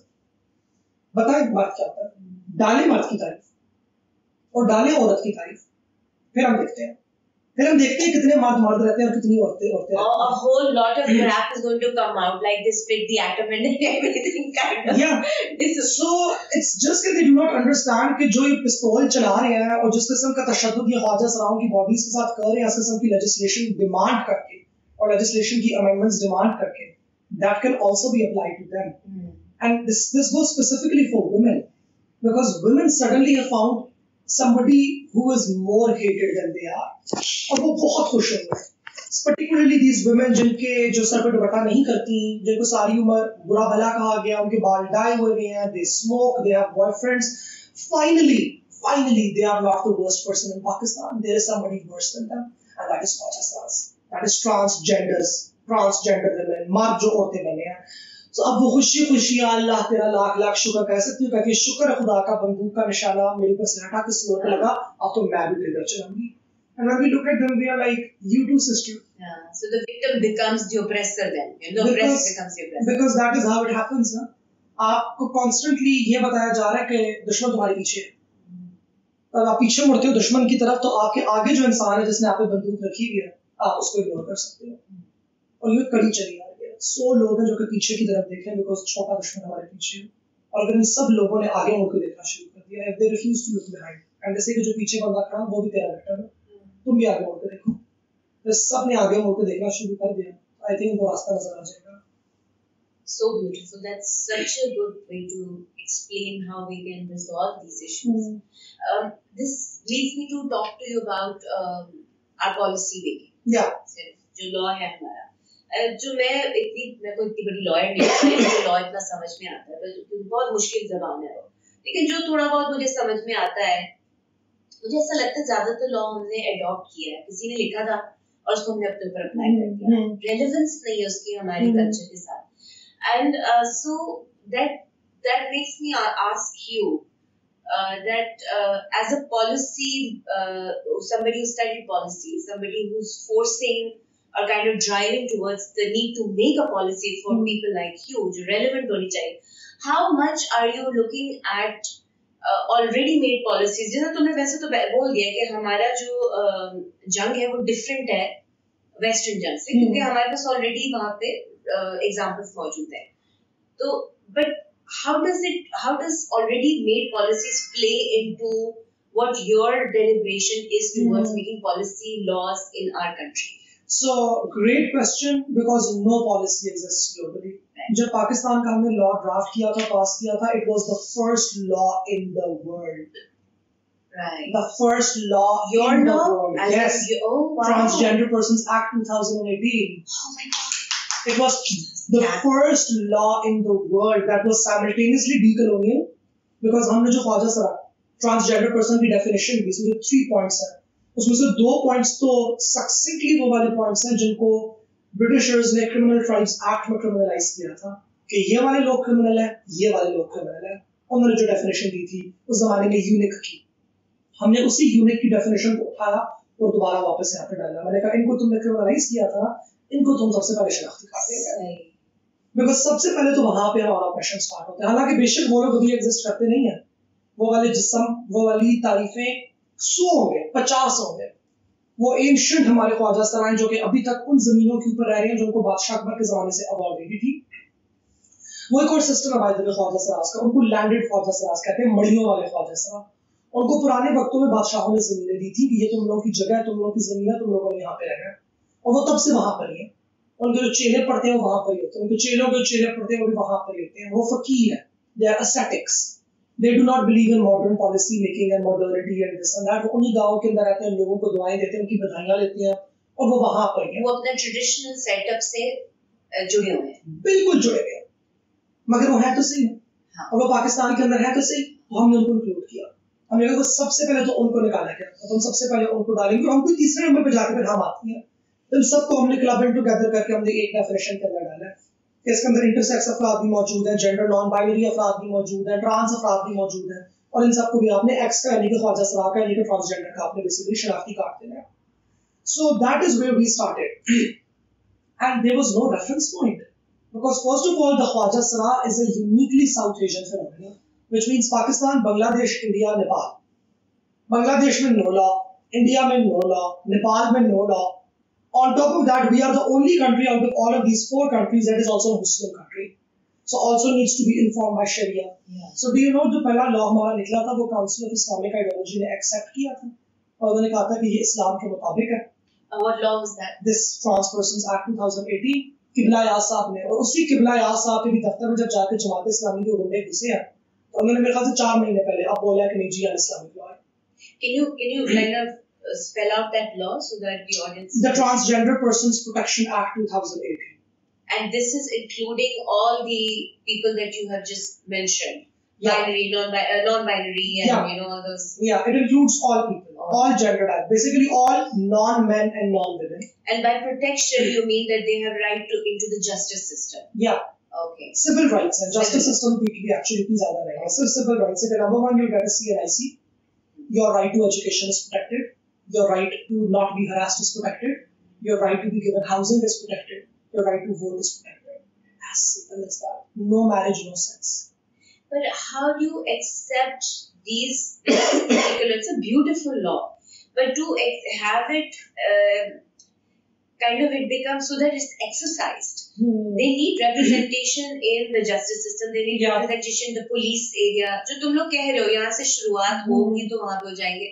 पर 0.05% में कैसे मिलेगा ये सब? और पुलिस में तो अभी आना शुरू किया ना, अभी तो मैंने स्टार्ट इस तरीके से किया कि पुलिस में डायरेक्टली भर्ती नहीं किया, बल्कि ये कर दिया कि पुलिस में एक डेस्क बना दिया और बोला कि इस डेस्क पे आप लोग ख्वाजा सराफ के मसाइल पर लाएं, और वहां पे एक बंदे को भर्ती कर दिया जो ख्वाजा सराफ है, उसको मीजली सी 35,000 का तनख्वाह मिलेगी, लेकिन एक ख्वाजा सराफ ने मसले लेके उस डेस्क के ऊपर जा सकते, कुछ रिप्रेजेंटेशन स्टार्ट हो। अभी हुआ ये कि जिसमें मैं ट्रांसजेंडर वुमन हूँ, अगर हम अंग्रेजी के अंदर मुझे कहें मैं ख्वाजा सराफ औरत हूँ, वो जिसकी बर्थ डॉक्यूमेंट में मर्द लिखा गया था लेकिन वो मर्द नहीं है और वो ज्यादा जनाना है, बायोलॉजिकली भी साइकोलॉजिकली भी। इसी तरह हमारे पास ख्वाजा सराफ मर्द होते हैं जिनके बर्थ डॉक्यूमेंट पे औरत लिखा जाता है लेकिन वो बायोलॉजिकली एंड और साइकोलॉजिकली ज्यादा मर्दाना होते हैं, लेकिन उनको पाल पोस के लड़की की तौर बड़ा किया जाता है, नाम उनका नाजिया हुसैन या कुलसूम बानो रखा जाएगा। अब इस तरह की हमारे पास एक फर्द है जिनका दाखिला हुआ पुलिस में as a woman police constable, उनकी एंट्री हुई और उनके बारे में लड़कियों ने ये कंप्लेंट की कि इसलिए तो हमें लड़का लगता है, बिल्कुल उसका तो बिल्कुल मर्दाना रवैया। तो ये यहाँ पे क्या कर रहे हैं, क्योंकि लड़की जैसे मैं हूँ कि आप मुझे उठा के लड़कों में डाल देंगे तो सामने पता चलेगा कि ये लड़का नहीं है, राइट? इट्स वेरी ऑब्वियस कि बेशक मेरा कद 5 फुट 10 इंच हो, बेशक मेरे जिस्म पे एक औरत के मुकाबले में ज्यादा बाल हो, लेकिन बाकी मर्दों के मुकाबले में भी कम ही होने हैं। बाकी मर्दों से मेरी आवाज थोड़ी पतली होनी है, बाकी मर्दों के मुकाबले मेरा एटीट्यूड भी ज्यादा जनाना होगा। इसी तरह ये वाली जो खातून है जिनको पुलिस कांस्टेबल के तौर पर भर्ती किया गया, इनका एटीट्यूड मर्दाना है, इनके जिस्म पे बाकी औरतों से ज्यादा बाल है, इनके पिस्तान का साइज बाकी औरतों के मुकाबले में मुख्तलिफ है, फर्क है, इनकी फिजिकल स्ट्रेंथ में ज्यादा फर्क है क्योंकि उसको खुदा ने बनाया ही वैसे भाई। तो इन लड़कियों ने कंप्लेंट कर दी उसकी, मैंने बोला कि ये तो हमें लड़का लगता है, ये क्या है? तो फिर उसकी बकायदा इन्वेस्टिगेशन हुई और उसने बताया कि जी मैं ट्रांसमैन हूँ, मैं हूँ ही ट्रांसमैन, तो इसलिए मैं पुलिस में आया हूँ क्योंकि मैं आया हूँ, मेरे माँ बाप मुझे लड़की कहते हैं, मेरा नाम नाजिया बानो है, ये बानो है, वो बानो है, लेकिन मैं मुंडा हूँ, इनको हम पंजाबी में माई मुंडा कहते हैं, माई मुंडा कहते हैं जी, माइया ने मुंडे ने तो खुदा ने माई बनाया पर है मुंडा। और जैसा जमात इस्लामी ने उसको भी पॉलिटिसाइज कर दिया, उन्होंने बोला देखिए जी ट्रांसजेंडर एक्ट की बदौलत ये फर्द मर्द जो है वो औरत बन के घुस आया, हालांकि वो क्या बात कर रहे हो भाई, उसका तो शनाख्ती कार्ड ही एफ है, वो तो एफ पे भर्ती हुआ है, उसका एफ का वो वाला शनाख्ती कार्ड जो फॉर्म बे के जमाने से चला रहा है, इस पर उन्होंने वीडियोस बनाई साबित करने के लिए कि औरतें एट रिस्क है, कि मर्द ख्वाजा सराफ बन के आ रहे हैं ताकि वो औरतों का रेप कर सकें, उनकी स्पेसेस में घुस के। सडनली आपको औरतों के रेप की परवाह हो गई है? विमेन प्रोटेक्शन बिल के टाइम पे आप कहाँ पे थे? और जब औरतों के रेप के कानून पास हो रहे तब आप कहाँ पे होते हैं? एक जमाने तक तो आप कहते थे कि औरतों को पुलिस में आना ही नहीं चाहिए, उनको घर में बैठ कर रोटियां पकानी चाहिए, बच्चे पैदा करना चाहिए, सडनली आपको औरतों की परवाह हो गई है। तो ये इस किस्म की बड़ी कॉम्प्लिकेशंस है इस चीज के अंदर, you know, because these are the sort of people that we protect, because once this person इसको आप F का कार्ड हटा के आप इसको X का शनाख्ती कार्ड दे दें, so then he will be trained with male police officers or he will be asked who are you comfortable with, and he said कि I'm comfortable with men, but then men were like we are uncomfortable, हमें ये क्या है, हमें तो उन लड़कों की आदत है, यू नो, जिनके आगे हम शर्ट नहीं उतार सकते, ये तो शर्ट हमारे आगे नहीं उतार सकता क्योंकि इसकी चेस्ट हमारी चेस्ट से डिफरेंट है, ये हमारे आगे अपनी पैंट्स नहीं उतार सकता क्योंकि इसके जेनिटेलिया हमारे जेनिटेलिया से डिफरेंट है, औरतों वाले भी नहीं है, मर्द हमें नहीं पता भाई हम कैसे करेंगे। तो एक तरफ ये लोग कहते हैं कि जी हमें इंटरसेक्स बड़े पसंद है, नेचुरली एग्जिस्टिंग लोग हमें बड़े पसंद है, लेकिन हमें भी ये लोग जबरदस्ती फिक्स करना चाहते हैं, they want to forcefully fix us by saying कि there is no x, there is no third gender, there is only M and F and you must fit with in this one category, you must be operated upon. But what if we don't want to be, what if we don't consider ourselves जिनसी मौजूद। So ये एक बहुत बड़ा challenge है हमारे माशरे के लिए। Can our Mashra forget this Victorian gender binary that has been taught to us and embrace the original Khwaja Saraf तरीक़त that always existed over here? Khilji का भी जो साथ उसके बंदा था वो ख्वाजा सराफ था। किसी ने कभी उससे पूछा कि आप कौन है, किधर है, आपने किस नाल खाने में जाना है कि मर्दान खाने के अंदर जाना है, सबको पता है, सबको पता है। Also उस जमाने में भी अगर हम देखें तो it was to do with your power of presence of mind. Who was आपकी physicality, चलो ठीक है, played a part के मर्द नहीं है प्रॉपर तो जनान खाने में जा सकता है आराम से, पर मर्दों के एरिया में भी जा सकते हैं। But they were intelligent souls, they were advisors to the kings. हमने उनको बिल्कुल तुम्हें मैं इसलिए इंक्लूड करूंगी कि तुमने अपने आप को एजुकेट कर लिया, तुमने अपने आप को, but because you went through a certain kind of rugged torture and event, so you're able to tap into their psychology and also talk about the policies that you want to protect yourself also, ताकि किसी और के साथ ना हो। पर कैसे बात करती होगी मेहरब, जब दूसरा बंदा जो बैठा हो उसने कभी ये टॉर्चर देखा ही नहीं है, उसका टॉर्चर अपना होता है। मुझे लगता है हमारे मर्द भी सोसाइटी में बहुत टॉर्चर्ड होती हैं, क्योंकि आपको बड़ा ही इस पे किया जाता है, तूने कमाना है, तूने घर संभालना है, तो 5 साल की उम्र से ना 15 साल की बहन का बोझ आपके कंधों पे आ जाता है कि जा छोड़कर आ university, so you are safe. या बुढ़ी की खांसी भी, क्या कहते हो, जो बड़ा मुहावरा के एक घर में बुढ़ा भी खांस रहा होता है ना, तो उस घर की औरतें सेफ होती हैं, मतलब वो खांसी इंपॉर्टेंट है उस बुढ़े की भी, जो मरे नहीं, जिंदा रहे तू, चाहे जितने भी टॉयलेट खांसता रहे तो जिंदा रहे।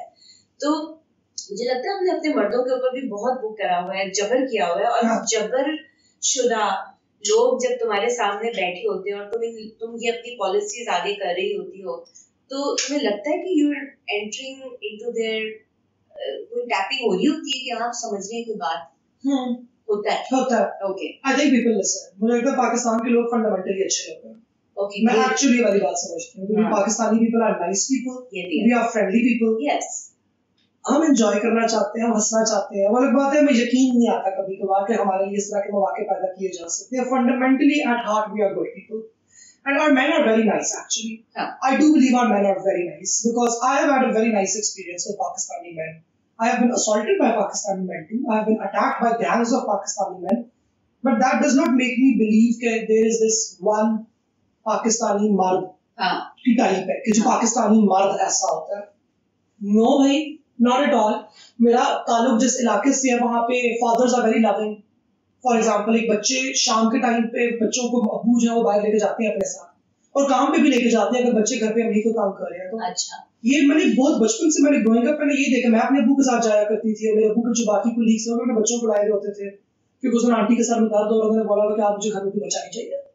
ये होता है, अभी जाते हैं, लेकिन हमने growing up we have never seen this sort of Victorian sensibility जो आपको अर्बन कराची में नजर आती है, कि डे केयर सेंटर्स जो आपने ऑफिसेज के अंदर बनाए गए उनमें सब औरतें अपने बच्चे ला रही हैं। We have never seen that. I have grown up in a middle class, lower middle class household, और मैंने नोटिस किया वाली बात कि वो बड़ा कॉमन है, अबू के साथ बच्चे आए होते हैं, जा रहे होते हैं काम पे, डिस्पेंसरी गए हुए हैं, या टीचर अगर अबू है उनके साथ ही कोई बच्चे गए हुए हैं, उनका बच्चा जो है वो अदर उसमें बैठा हुआ है, टीचर्स की स्टडी में बैठा हुआ, अपना होमवर्क किए जा रहा है या किए जा रही है। सो I have grown up with around men who were toxic but who were also not totally black or white. They also had very white things, and I've grown around women who were entirely loving and caring. उनके अंदर भी अच्छे खासे toxic traits थे, and that is how all human beings are. I think जो masculinity का framework है वो oppressive तो है ही, मगर वो oppressed भी है, और उसको oppressive बनाया भी तोहफे के तौर पे जाता है ना, कि क्यों कि हम तुम्हें oppress कर रहे हैं, तुम्हें patriarchy oppress कर रही है, तो ऐसा करो तोहफे में तुम्हें oppression ले लो, ये तुम निकाल दो। Interesting. कि हाँ तुम्हारे ऊपर क्योंकि बहन का बोझ भी है, बीवी का बोझ भी है, माँ बाप का बोझ भी है, कमाने का बोझ भी है, लोगों से लड़ने का बोझ भी है, मर्द होने का बोझ भी है। You know, you have to be aggressive, you have to defend everybody. From whom? From other people like you. In return for that, you will get these benefits at home. But then ऐसा बंदा बैठ के तुम्हारी policy को कैसे समझेगा, तुम्हारे mindset को कैसे समझेगा? क्योंकि हमारे ज्यादातर जो पॉलिसी मेकर्स हैं इस वक्त, जो हमारे मिनिस्टर्स हैं, वो तो पेट्रियार्कल सेटअप से ही आ रहे हैं। समझ जाते हैं। I think when you appeal to their emotion, it's a challenge, but it happens. It happens. It's a challenge, but it happens. I mean, we cannot set up ourselves for failure. हमें भी अपने angles पता होते हैं कि जो ये बंदा है, इस बंदे को ये चीजें पसंद है, तो हम इस चीज का एंगल करके अपनी बात को नहीं करेंगे. That is how lobbying happens. Yes. No, I love having a lobby. Lobby is important, yaar. See, why I'm asking you this question is that lots of people tell me ऐसा नहीं होता, ऐसे नहीं होता. अरे छोड़ो, क्या बातें कर, ये इस जमाने की बात, ये होता ही नहीं है, पता नहीं कौन से लोग हैं, आइडियल स्टेट है. No, but you're saying you're making it happen with people who have gone through this culture and who are part of this culture, part of very much, the patriarchy that kind of is embedded in our growing up years and all. मुहूर्त मार्च की जो तुम्हारा mandate है, वो do you think because हर चीज pure start होती है and then it gets corrupted.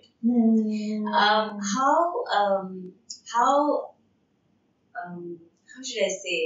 How will we keep it pure? Yeah, or rather, are you aware? I know you keep it pure, so it's going to be a challenge. Now. Are you aware continuously that you're trying to save it from going left or right or straight or Not yet. down? Okay. I think right now we are not aware because अभी तक वो छोटी है ना, अब जब वो बड़ी होगी तो फिर मसले पैदा होंगे. औरत मार्च की पहली दफा बहुत मजे की थी, दूसरी दफा मसले पैदा हुए, फिर तीसरी दफा मसले पैदा हुए, फिर suddenly I think ये challenge एक रहेगा. I think what's important is to not link it with the persons who started it. Murat March should never be Mehrub, Hina Baloch, Shahzadi Rai and everybody else who was associated with it. Murat March also needs to grow. But what's most important is that Murat March needs to scale. We need to see a Punjabi Murat March. We need to see a Saraiki Murat March, a Pashtun Murat March, a Hazarewal Murat March, a Kashmiri Murat March. All of these Murat Marches need to come out. A Baloch Murat March. Indigenous ये चीजें निकल के सामने आनी चाहिए. सो हम लोग सिंध वाली करेंगे और यही करते रहेंगे, हमारा कोई नेशनल करने का प्लान नहीं है. मैं समझती हूँ कि मूरत कल्चर हमारा जो है, ख्वाजा सरा कल्चर इतना मकामी कल्चर है, इतना लोकल कल्चर है. अगर हम बोले ना कि कौमी पाकिस्तानी मूरत मार्च तो वो एक झूठ होगा, because there is no such thing as a Pakistani मूरत. सिंधी मूरत की वैल्यूज बहुत डिफरेंट है पंजाबी मूरत की वैल्यूज से, बिकॉज लाइक आई सेड हमें ख्वाजा सरा तरीकत है जो चलती है. So for example, मेरा ताल्लुक एक सिंधी घराने से है, मेरा कनेक्शन बाबा बुल्ले शाह के साथ है और सचल सरमस्त के साथ है. हम वहां पे जाके हमारी कड़ियां जुड़ती हैं जाके. पंजाबी जो है उनका अपना है, हिंदुस्तानी जो है उनका अपना है, उनका ख्वाजा गरीब नवाज के साथ और ख्वाजा निजामुद्दीन औलिया के साथ है जो माइग्रेंट्स थी, वो हिंदुस्तानी घराना है पूरा हमारा. इस तरह मल्टीपल घराने होते हैं, हमारी तरीकतों में फर्क होता है. तो अब उस तरीकत को एक नेशनल पाकिस्तानी क्रिएट कर, हम कोक स्टूडियो तो नहीं है ना. What is Pakistani? Pakistani is a date, it is a flag, it is an anthem. There is no other thing that is Pakistani. Everything else is either Punjabi or Sindhi or Pashtun or Hazarewal or Baloch. हमारी indigenous cultures हैं ये वाले, and all of us together जब वो uniquely represent होते हैं तब कुछ पाकिस्तानी निकल के सामने आता है. तो यही चीज हमें भी करने की जरूरत है. We need to see this sort of like other indigenous Murat marches sort of emerge. ताकि जब आप उन सबको देखें तो फिर आपको नजर आए कि अच्छा वाह, पाकिस्तानी मूर्तों की डाइवर्सिटी चेक करो, तो बलोच ऐसी हैं, सिंधी घराने वाली ऐसी हैं, हिंदुस्तानी घराने वाली ऐसी हैं. That is how it goes. So right now, Sindh Murat March is representative of Hindustani and Sindhi घराnas. I am from a Sindhi घराना, बाकी organisers are from a Hindustani घराना, और हम दोनों की वैल्यू सिस्टम्स में हल्का सा थोड़ा सा फर्क होता है, but because we all live in the same province, we are all friends with each other. हमारा एक अच्छा एक लेन देन है दूसरे के साथ. So I don't know how we will keep it pure because I also do not know how can it get corrupted yet. I also don't want to be involved with it forever. मैं अपने हिस्से की शमा जला के आगे जाना चाहती हूँ. मैं मेरे ख्याल से मैं रुक ही रही हूँ काफी ऐसा. वो नहीं होता, आप एक मुसाफिर होते हो जिंदगी में, आप सफर आपका जारी होता है, लेकिन कहीं आप डेरा डाल देते हो, कहीं के लोग आपको पसंद आ जाते हैं, कहीं की स्ट्रगल आपको पसंद आ जाती है. तो मेरे ख्याल से मैंने यहाँ 5-6 साल से डेरा डाला था, इधर डेरा डालते हैं, जरा ये कुछ है इधर करने को, लेकिन अब मैं मेरे ख्याल से दोबारा कुछ करने लगी हूँ. You're ready to move? I'm ready to move. I'm ready to pick up my stuff, move somewhere else, and अब Mehrub needs to connect with Mehrub. Yeah. A little outside of politics. I've been a public figure for far too long now. Yes. I'm beginning to lose touch with myself, and it's not a very healthy feeling. And I need to be back in touch with myself. I've tried a lot of uncomfortable things to get back in touch with myself. जैसे last year मैंने अपनी तमाम job से resign कर दिया, तो मैंने बोला इस साल मैं सिर्फ सेविंग्स पे गुजारूंगी. Let's go through it, let's go to ground zero, remember who I was before I was financially successful. और it was good, I learn some things, लेकिन अब पता नहीं मैंने कहाँ जाना है, मुझे भी नहीं पता, लेकिन कहीं जाना जरूर है. मेरा कुछ करना आया है. This is a very brave thing to do. Not many people can actually put themselves willingly into such a situation like this. We like to be associated, hold on to, grab onto the ground that we're in. Yeah, it's very scary. Yeah, and so that's why we're just kind of going in circles rather than spiraling up and evolving. ये जो तुम्हारी सोच है, it's so good for the youth today, and yet you were banned from the TEDx. So I read about it. No, you didn't even talk about it that much, but when I read about it, I was like, what? Why? What happened? So I think what happened was as simple as Maria B. Giving a phone call to the principal of International School Lahore, who apparently is a good friend of hers, and saying कि मेहरब तो नहीं आ सकती, क्योंकि मुझे personally मेहरब से मसला है, मेहरब नहीं आ सकती. I did not even know Maria B personally. I still don't know her. Of course, I don't know her personally. I mean, look at her, look at me. We are two very different individuals, very different political temperaments. It's natural कि हम एक दूसरे को जानते नहीं हैं. लेकिन complaints उसकी तरफ से थी. And what's ironic is that my talk was approved. And they are the ones who suggested the topic. उन्होंने बोला कि आप ख्वाजा समा हिस्ट्री में बात करें. मेरा जैसे कि मेरी बात सुनो, मैं थक गई हूँ. हर वक्त तुमने मुझे खड़ा करके हर को मुझसे ख्वाजा समा की तारीफ में बातें करवाता रहता है. I want to talk about climate. I want to talk about more pressing concerns because it's a school, so I want to talk about young people's issues. I want to talk about how can you study for success while also following your passion. Because if I was a school-going student, that is what I would want to listen to. कि अगर मेहरब आ गया तो आप मेहरब हमें ये बताएं कि how can you be an actor, a model and a doctor, right? That's what I would want to listen. अगर नहीं मैडम आप तो करेंगी ख्वाजा साहब पे बात, मैंने कहा कर लेती हूँ फिर. तो मैंने पूरी टॉक अपनी लिखी, उन्होंने पढ़ी, उनको बहुत अच्छी लगी, उन्होंने प्रूव कर दी. And then मुझे ने बोला कि आज हम आपके साथ मीटिंग करेंगे to finalize it and everything. And I was like, okay, sure, मैं काफी exhausted हूँ, let's meet, but मिल लेती हूँ आपसे. We sat down and the person who was responsible for giving me the message kept on going and going and going. वो 20 minute तक बोलती थी. मैंने बोला कि okay, I'll interrupt you right over here. I've done a lot of meetings in my life and I can tell where this is going. So let me cut to the chase because clearly you do not know how to have a conflict talk. Are you asking me that I'm not giving the talk? So कहती है yes, but not just you, also a lot of other people से मुझे भी पसंद नहीं है. Am I not giving the talk? कहती है yes. मैंने कहा the reason is कहती just because a parent had an issue with you. मैंने कहा okay, a parent had an issue with me about what? कि आप trans हैं. मैंने कहा okay. So allow me to rephrase, and I will rephrase this once again. You are telling me that ISL is asking me not to give a talk because a parent has an issue with me being transgender. कहते जी जी बिल्कुल ऐसे ही. मैंने कहा okay. लेकिन उनको मसला सिर्फ आपसे है. उनको मसला सिर्फ आपसे है कि आपने ये वाली टॉक नहीं देनी क्योंकि आपकी टॉक बच्चों के लिए इनअप्रोप्रिएट है. मैंने कहा you do realise that you have already approved my talk. कहते हाँ ये वाली बात वैसे आपकी है तो ठीक है. मैंने कहा then what is the issue? तो बस वही आपको पता है हमारे कुछ पेरेंट्स बहुत कंजर्वेटिव है. Just because we are a school like this does not mean हमारी वैल्यूज ये हमारी वैल्यूज वो. हमारी आपको पता है हमारे कुछ पेरेंट्स की वैल्यूज में बहुत फर्क है. उनको आपकी बातें, आपका बात करने का अंदाज, आपका जो जिस तरीके से आप ऑनलाइन अवेलेबल है एटसेट्रा एटसेट्रा. मैंने कहा that all of that makes sense but you do realise कि मैं ऑनलाइन का अवेलेबल नहीं हुई. मैं ऑनलाइन 6 साल से अवेलेबल हूँ and you came to me because of my online availability. कहते हाँ लेकिन वो जो बड़े साहब हैं उन बड़े साहब को आपके आने का पता नहीं था. उनको आपके आने के 2 दिन के बाद पता चला. वो 2 दिन से आपके जब से आप आई है वो तब से आपके बड़े खिलाफ है. तो पेरेंट मेरे खिलाफ है कि बड़े साहब मेरे खिलाफ हैं?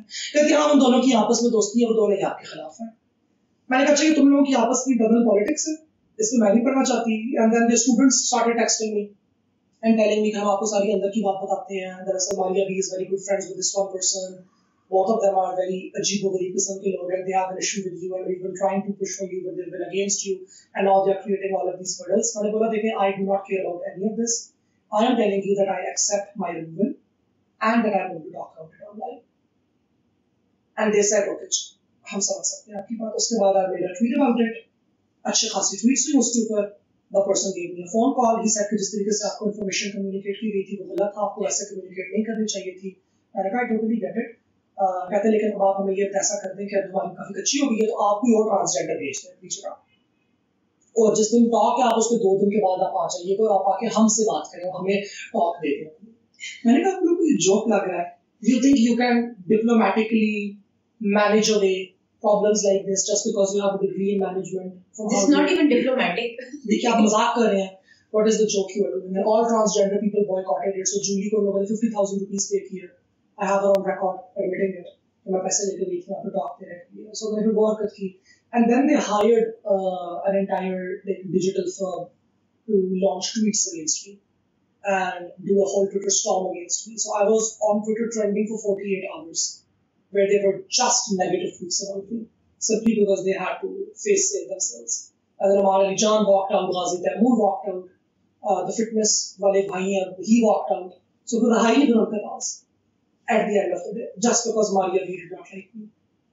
It's quite flabbergasting for me because somebody who is aware and who travels and who does fashion and who's a female. Whose best friend is there? I wasn't going there, but then of course you will not have any censors. That's great. I'm just wondering why is this so important for any mother or parent को कह ले कि आपका बच्चा इस चीज से connect ही ना हो इस एज पे. हालांकि यही वो एज है जिसमें हम सवाल करना शुरू करते हैं, यही वो एज है जिसमें कंफ्यूजन क्रिएट होती है. Being a woman also, I'll say there are many times I thought के what is it? What is my orientation? You know, when you start looking at when the body starts developing, every child goes through that, irrespective of their sex or gender.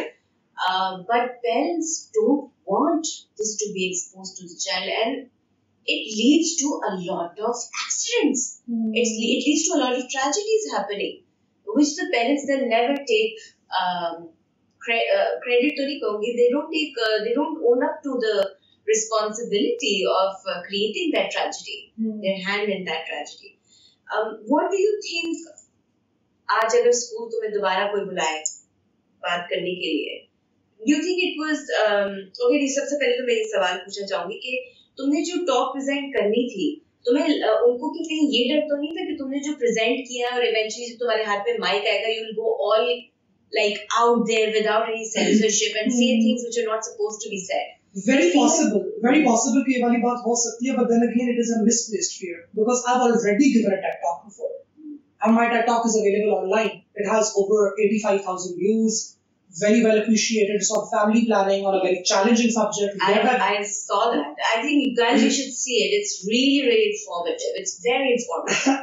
So I've already done it. It's not कि मैं कोई नई बच्ची हूँ, मुझे नहीं पता. भाई मुझे पता है. मैंने लॉ की लॉगिंग की हुई है. मुझे पता है कि this is not my stoned alive session. This is not my TCM का naked truth. I know how to talk in that one particular thing. और मुझे शुरू से पता है यहाँ से bad vibes आ रही थी. Like even when they approached me, I did not respond back to their email. And when I did, I forgot about that. यानी कि मुझे शुरू से बोला था. मुझे टेड का मेरा पहला वाला एक्सपीरियंस भी इतना पॉजिटिव नहीं था, क्योंकि ये होता है एक सेंसरशिप का डंडा ना पाकिस्तान में आपके सर के ऊपर लटकाया हुआ हर जगह.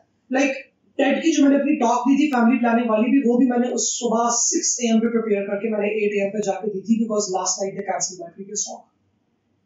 मैंने बोला कि आप भी दे सकते. It's a lot of work, Mehrub. What the hell? What do they think? तो मेरा दिल ही नहीं चाहता होता. मैं टेड टॉक यूजुअली से देना भी नहीं पसंद करती होती, बिकॉज आई एम लाइक बस यार तुम लोग को खुद भी नहीं पता कि तुम लोगों को क्या चाहिए, तुम लोगों को क्या नहीं चाहिए, तुम लोगों का कुछ ना कुछ ड्रामा लगा रहता है. अब देख लो तुम लोगों को क्या पसंद है क्या पसंद नहीं है. लेकिन मुझे स्टार्ट से सिर्फ वाइब अच्छी नहीं आ रही थी, and their attitude and all of that. मेरी लड़ाइयां भी हुई थी इनसे बिकॉज 3 लोग मेरे साथ बैठे हुए टॉक की बात कर रहे हैं. एक कुछ कह रही है, एक कुछ कह रहा है, एक कुछ कह रहा है. And I was like, have you all done your homework? क्या आप लोगों ने अपना भी homework किया है कि नहीं? So it was quite unprofessional the way they were engaging. Plus they hadn't told me that they will be paying for my airfare. उन्होंने टिकट बुक करा के बैठ गई थी. And they said to me कि जी हमने आपका airfare देना है, आपका टिकट हमने बुक कराना है. मैंने कहा ये आप मुझे आज बता रहे हैं, और उसके अगले दिन उन्होंने मुझे बोला कि आपकी टॉक कैंसिल है. So they were just very unprofessional. So मेरा बढ़ना भी करने का दिल नहीं चाहता. Whenever somebody invites me for a talk, I'm like, are you sure? Are you sure? Particularly TCM naked truth के बाद. उसके बाद से पूछती हूँ कि are you sure? Because I'm not that funny shumality anymore. कि मैं आऊँगी और आके मैं 2-4 मजाक की हल्की हल्की बातें करके चली जाऊँगी. I'm not a joker. I'm not your recess entertainer. कि आप मुझे बुलाएंगे और मुझे बुला के बस अपने दिल ठट्ठे उड़वा के खुश हो जाएंगे कि चलो जी हमने ख्वाजा सराफ को बुला लिया जिसने आके apolitical, unchallenging, status quo के फेवर में 2-4 बातें कर दे, हम सारे खुश हो गए. हमारा भी फ्यूजन का कोटा क्राइटेरिया पूरा हो गया और इनको भी बोलने का मौका मिल गया. नहीं मैं आऊंगी तो मैं एक रिवेटिंग टॉक देके जाऊंगी. मैं आपको बताऊंगी कि हमारी हिस्ट्री के अंदर क्या फ्लॉज है, कहाँ हमारी हिस्ट्री डिलीटेड है. मैं आपको बताऊंगी किस तरीके से हमारे ऊपर तशद्दुद मुसल्लत किया गया. I will want to provoke. I will want to stimulate. Not people to take action against the state or something like that. No, just I want people to critically engage with what they have been taught about gender, and that people are threatened by. And that somebody like Maria B would definitely be threatened by, because at the end of the day, even though she smokes and even though her best friend is gay and even though she's running a fashion brand and everything and she's not the most ideal image of a Muslim woman, she still sells heteropatriarchal femininity. बेचती वो शादी को जोड़ रही है, बेचती वो ज़नाना का कही है, वो औरतों को ज़नानगी बेचती है. She is part of that machinery which tells women that to be woman enough, you need to spend this much money. To look woman enough. And to look woman enough, you have to partake in my industry. Lastly, I also believe I feel for her. I sympathize with her. I mean, not that she's an ideal woman. You're also part of the industry, so you should know. Although, confess आप करें ना करें, मगर पता होता है सबको, हम सब ने सबके बारे में सुना होता है. She's not somebody who's very well liked in the industry, so I feel for her as well. I understand that she's isolated, she's alone, doesn't really get to hang out with a lot of people, has a failing business. But then also she must have faced a lot of misogyny in her own life. Because like I said, वो भी तो कोई ideal woman की image नहीं है पाकिस्तान के अंदर, you know? 3 marriages, also very contested marriages, marriages with individuals who are already married. So जो home wrecker और home breaker का एक खिताब दिया जाता है किसी खातून को. मेरा मसला सिर्फ ये कि आप जब आपको अपनी फाइनली अपनी image cleaning करनी है, तो why would you go attack another minority to do it? Right. Just clean yourself. You do not have to hate on trans people or gay people or lesbian people publicly. Fake out का है आपका सारा. वो आपको करने की जरूरत नहीं है. अपनी image को deconstruct करने की. That is so cowardly. That is so easy. Anybody can do it. Just be talented. Make good clothes. Be a good business person. Actually help people. Jully को 1-2 लाख रुपया पकड़ा के इंटरसेक्स फंड खुलसा फंड का मजाक कर लेना. Like, come on, be a better human being than that. So it's also a lot of that, I guess. And at the end of the day, I just think, genuinely believe she's a despicable human being. Like, the worst among the worst. And I'm glad that she is doing what she is doing because at least now we have benchmarks. Pakistani people had only seen toxic men so far. I'm glad that we are beginning to see toxic women as well. So that we can tell what toxic femininity looks like. So, Mehrub, I think I would like you to let our audience know, those who associate with your conversation, those who find you relatable, how they can be in touch with you and be part of your struggle and your resilience to create a safe haven for people who you represent. I think it starts with creating safety for yourself. I think at the end of the day, we all need to be our own refuge and our own temple for ourselves. We need to look at aspects of ourselves जो हमने मारे हैं कभी या जो मारे गए हैं. All of us are in a state of grieving without even realizing that we are mourning the loss of parts of ourselves. तो हमारी जात के वो कौन-कौन से हिस्से हैं जिनको हम mourn कर रहे हैं. Just get in touch with them. Because once you get in touch with them, then you're going to become whole. And when you become whole, everything becomes so much easy. You do not need a framework. You do not need a 1, 2, 3, 4, 5 step-wise approach on how to be a good activist or anything.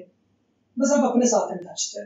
तो उससे आपकी चीज़ काफी मुकम्मल हो गई. लेकिन also follow Sindhurat March, follow me, look out for things that are happening, and try to instill kindness, specifically about people, bodies, issues that you do not understand completely.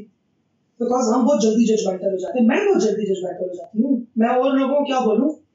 और मैं किसी को ये क्या बोलूँ कि लोग ट्रांस की तरफ जजमेंटल होते हैं. मैं खुद कितनी जजमेंटल हूँ.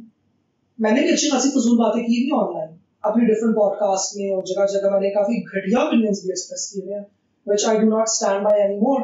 Like I've judged women who get married or I've judged women who post their married शादी की तस्वीरें. क्यों? Just because I was hurting. उसमें उस लड़की की गलती नहीं थी, बस आदमी की भी गलती नहीं थी. मैंने जानबूझ के फजूल बातें की हुई क्योंकि मैं हर्ट करी थी और क्योंकि मैं हर्ट करी थी इसलिए मैं किसी और को हर्ट करना चाहती थी. तो मैं तो नहीं फजूल बोलूंगी heterosexuals are the stupidest people on the planet. Look at them, ha, just reproducing and contributing to global warming. Chill out, girl. तुम्हें नहीं पता कि उनकी जिंदगी क्या है, उनका क्या दिल चाह रहा है, क्या नहीं चाह रहा, वो कितनी अच्छी माँ है, वो कितना अच्छा बाप है. Just because तुम्हें खुदा ने वो reproductive capacity नहीं दिया, इसका मतलब ये नहीं है कि तुम उन लोगों से नफरत करना शुरू कर दो जिनको दी है और जो उसमें indulge कर रहे हैं. So I had to self-reflect as well. So where is this coming from? And this was honestly coming from the fact that I can't. Because I can't. But because I can't, so now to feel good about myself, I pull down people who can. Because if I'm here, then I'm also going to pull them down over here. so that I feel good about it. Whereas when I shed that, I realize it's okay that I can't. I can do a lot of other things. And by sharing in the joy and pleasure of people who can, maybe that is how I can experience it. So मुझे लगता है कि हम बहुत सी चीजें जो हमारे अंदर खोट होती है या कमी होती है हमारे अंदर, जो असल में कमी नहीं होती, हमें सिखाया गया होता है कि वो तुम्हारे अंदर कमी है. यानी मैं भी कभी इसको अपने अंदर कमी ना समझती ना. मुझे कहा गया कि तुम्हारे अंदर ये मजबूरी है, मुझे कहा गया कि तुम खुश रहे हो, और ये कई बुरी बात होती है खुश रहना. जिसके ऊपर मुझे फिर समझ आएगा अच्छा ये मेरे साथ ये गलत मसला है, you know. So अगर ये चीजें ना होती तो फिर मैं चलो, if this was never said to me, if it was okay. You get my point what I'm trying to say? Because even if I am a transgender woman and in this society I am accepted as a woman, I will only be accepted as a banj woman. I will only be as good as a banj woman. So instead of crying about it, instead of feeling negative about it and pulling down other women, I should just empathize with women who are like me. That is banj होते हैं. और मैं ये समझूं कि मेरी solidarity उनकी solidarity से match हो सकती है. How am I able to do this? I am able to do this because I hugged my pain. I embraced it. And I said, it's not a comfortable thing to do. It's a very nice thing to do as well. Our pain is beautiful. It is. अच्छी सी होती है बेचारी हमारी pain, एक सहेली होती है हमारे अंदर बैठी होती है. भैंस की टांग वो आपको रेजा भी कर देती है, छन्नी कर देती है आपको. लेकिन जब उसको गले लगाओ तो फिर वो रोती है और वो कहती है कि thank you for seeing me. हाँ. मतलब वो जो प्रोसेस है, वो तो कंक्लूजन की तुम बात कर रहे हो, ये जो प्रोसेस है ना अपने आपको माफ करना कि मैंने ये सब बातें कही, आसान प्रोसेस नहीं है. और ये अक्सर लोग भाग जाते हैं, पहली सीढ़ी पे चढ़कर भाग जाते हैं कि नो मैंने मिरर नहीं देखना. हाँ. क्योंकि आपको अपने ऊपर गुस्सा, अपने ऊपर बात, मैं उस चीज की बात कर रही हूँ कि you were able to do that, and so your process is very important for the other people to connect with who are going through the same. कि पहली सीढ़ी पर चलकर मत भागे. यानी देखे Kaif, I do not blame myself for pretending to be a man. I do not hold myself accountable for it कि तुमने गलत किया. अब मेरी टेस्टोस्टेरोन थेरेपी हुई थी 2 साल के लिए, which I have recently opened up about in public. यानी ये जो मेरी मर्द की तस्वीरें निकाल के दिखाते हैं ना, these all my pictures are after 2012. 2012, 2014, I went through 2 years of testosterone therapy. और फिर उसका आगे असरात है. उस समय जो मेरे facial hair भी नहीं थे. I was in 4th year MBBS without facial hair. Can you imagine? I used to be this smooth Pappu सा बच्चा. देखने में जो लोग लगता है, and 5'10", classic line filter syndrome. I would be so jealous of you because I have so much facial hair. कहीं दाढ़ी मूछ सब है मेरे पास. मेरे भी अब हैं अच्छे खासे facial hair thanks to testosterone that I took. लेकिन उसमें मेरे यानी कि वही वाले थे मेरे जो कि एक pubertal girl के होते हैं, ये जो whiskers हल्की सी निकल आती हैं और हल्के से तिखा दुखा गिरने चुने बाल यहाँ पे निकल आते हैं. मैं तो ब्लेड भी बड़ा मारा करती थी. मेरे ख्याल से जिलेट का एक था, मुझे नाम भूल गया उसका, वेक्टर, जिसके अंदर 2 ब्लेड होते थे. 40 रुपए का हमारे पास. मैं वो वाला लेकर ही, मैंने कहा इसमें 2 ब्लेड है, ये मारूंगी अब तो मेरी गाड़ी निकल जाएगी. फिर भी ना निकली.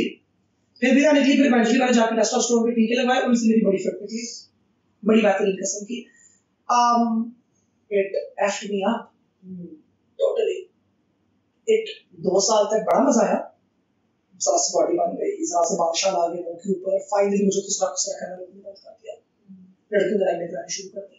फेसबुक पे जहाँ पहले मुझे 1 लाइक 2 लाइक आते थे, जो मैं कार्टून की तस्वीर लगाती थी, अपनी नहीं लगाती थी, वो पप्पू थी ना, ये लगाई जिसमें लाइक्स थी. आई हार्ट रिएक्ट. तो खैर नहीं थे उस जमाने में, लाइक ही होता था मगर लाइक आया. इस तरह की बात हुई. जरा मेरी दोस्तों ने मुझे बताया, लड़कियों ने मुझे बताया कि गर्ल्स हॉस्टल में फलाना लड़की तुम्हारे बारे में बात कर रही थी. 2-3 लड़कियों ने मुझसे सेक्सटिंग करने की कोशिश की, यूनिवर्सिटी. तो मुझे पहली दफा वो रश आया कि I am a man, it was that high. Finally I'm being given that male treatment. Finally, I'm being given the male treatment. I am not the cute chakka from the corner or that जो गालियाँ आपको पड़ती हैं. But 2 साल के बाद my physicality crashed. My hormones were crazy. Like my thyroid, ये आपको scar नजर आ रहा होगा. This is surgery that I got this year. और मेरी इस सर्जरी के बाद लोगों ने बना लिया कि मेहरब वजाइनोप्लास्टी करवा के आ गई है, मर्द से औरत का ऑपरेशन करवा के. हालांकि सर्जरी मेरी थायराइड की हुई है, जो कि उस जमाने की टेस्टोस्टेरोन थेरेपी से मेरे लोग बेसिकली मसला हो गया था. अभी मेरी हटवा रही थी मैंने ये, more on that some other day. अब I can sit down and I can say कि मैं वो ना करती और मैं उसकी जगह ईस्ट्रोजन लेती, तो आज मेरी जिंदगी कितनी आसान होती. ना मेरा हेयर लॉस हुआ होता, ना मेरा ये मजाक उड़ा होता कि मर्द से औरत बने, ना मर्द से ख्वाजा शराब बने, इसको शौक था, ये कुछ भी ना होता. लेकिन I don't. मेरे अंदर वो है ही नहीं. I don't blame myself. I totally understand what Moiz did. Because मैं वही हूँ. हाँ. वो कोई और इंसान नहीं है. तुम वो भी हो. वो मेरा ही माजी है. सही. मुझे अच्छी तरह याद है मेरे साथ क्या रहा था. अच्छी तरह मुझे याद है. मुझे अच्छी तरह मैं अपनी गट के अंदर महसूस कर सकती हूँ वो need for मास्कुलाइजेशन. Since 2012 that I'm talking about. अभी ज़रबयाज़ भी शुरू नहीं हुई थी. अभी APS का हमला भी नहीं हुआ था. अभी स्वात अभी भी तालिबान के अंडर कंट्रोल था और मैं खैबर पख्तूनख्वा में रहती थी. I remember जमात इस्लामी कितनी एक्टिव थी उस जमाने में. So मुझे याद है. वो मेरी मेमोरी है, वो मेरी बॉडी, वो मेरी सारी मेमोरी याद है. तो मैं क्यों बोलूँ कि हाय काश मैं ये ना करती. भाई वो तुमने किया. अब सिचुएशन डिफरेंट है. इस एज में अगर मैं होती तो शायद मैं ना करती. लेकिन not judging yourself is very important. We've all done all of these things, and I've had a very crazy journey. My journey is very unlike a lot of other trans women as well. Pakistan के अंदर और भी बच्ची मिली है testosterone. ये drama हम millennials ने ज्यादा किया बेसिकली, क्योंकि टेस्टोस्टेरोन हमसे पहले इतना अवेलेबल नहीं था. हमारे टाइम में ना ये बॉडी बिल्डिंग क्लब्स में आ गया था. Right. It was already available. Guys were already taking it, so we already knew about people who were taking it in gyms and all of these things. हमने वहां से उनसे सीख लिया. इंटरनेट आ गया, DSL आ गया, फास्ट स्पीड इंटरनेट. हमने clubs में बैठकर जरा गूगल मार के टेस्टोस्टेरोन थेरेपी एंटर मार के देखे कि क्या होता है. सिपियोनेट लेना है कि दूसरे वाले को होता है कि वो लेना है, टीका लगाना है कि गोली जरा करके देखते हैं. तूने किया है, तूने किया है. ये हम 3-4 मूर्तें आ गई जो लड़का चलो हम करके देखती हैं. तो ये हम में आपको ज्यादा ड्रामा नजर आएगा. और ये शुक्र है हम ये एक छोटी सी जनरेशन आई थी कुछ 8-9 साल की के अंदर आपको नजर आती है मूर्तों की. अब वाली बच्चियां भी रही. अब वाली बच्चियों को पता है कि ये मेहरब वगैरह ने ड्रामा कर लिया. They have gone through it. They have hurt their body. They have hurt their psychology, and they are telling everybody not to do it. And the fact that you've come out and shared your experience is so important. Because the other person then gets to learn from your experiences. That's awesome. किसी doctor ने मना नहीं किया जब तुम doctor पास गए? खुद किया और recommend किया उन्होंने. या अल्लाह. Recommend किया उन्होंने, बोला बहुत अच्छा, very good. Finally, you are taking a step in the right direction. What the hell, yaar? Because what is the right direction? The right direction is for an intersex or a trans person to be male. अल्लाह या बेटे पैदा करके देता है या बेटियां पैदा करके देता है, और अगर दरमियान में पैदा करके देता है तो इससे अच्छा और क्या है कि वो भी बेटे बन जाए. Oh my God. इससे अच्छा और क्या है कि वो भी बेटे बन जाए. तो बहुत अप्रिशिएट किया गया कि बहुत अच्छा, माशाल्लाह बहुत अच्छा स्टेप है. I had a few doctor friends who were older than me who were quote unquote LGBTQ friendly. उन्होंने बहुत सराहा मुझे. उन्होंने बोला कि तुम बहुत अच्छा कि तुम, we are so proud of you कि तुमने ये किया और आप छोटे बच्चे होते हो. I was 21-22. I was like, really है, thank you. अच्छा आपको ठीक कर रही हूँ ना जो कर रही हूँ है ना. हाँ बस ठीक है. I don't blame them. No, of course not. I don't blame them. They should have known better. But yes, कुछ भी नहीं था यार उस जमाने में. उस जमाने में तो ये भी नहीं आई थी, WHO की गाइडलाइंस भी नहीं आई थी ट्रांस हेल्थ केयर की, इंटरसेक्स हेल्थ केयर की. वो गाइडलाइंस 2017 में रिलीज, 2015 में रिलीज हुआ. Anybody who understands medicine and body changes, एक औरत जब चेंज हो रही होती है, मेनोपॉज में जा रही होती है, the kind of mental breakdown and physical breakdown she goes through because of the hormones going up and down, it's horrible. Yeah. And the doctors, how can they not know that if you chidify the unnaturally the levels of all the hormones, estrogen and testosterone, it crazes you out. I'm not using the F word, I would like to use it continuously. Why did not they tell you the problems you would face? I think because they did not know themselves. How could they not know? That's what I'm saying. As healthcare providers, you're not taught it. You don't study. You have chapter choice में छोड़ के जाते हैं. बात सुनो, this is the problem with our academics. आपको spoon feed कर रहे हो और आप ले रहे हैं. जो तुम बात कर रहे हो कि तुम कर रही हो कि तुमने critically लोगों को engage करना था, students को engage करना था. They're taking it away from us. Yeah, they absolutely are.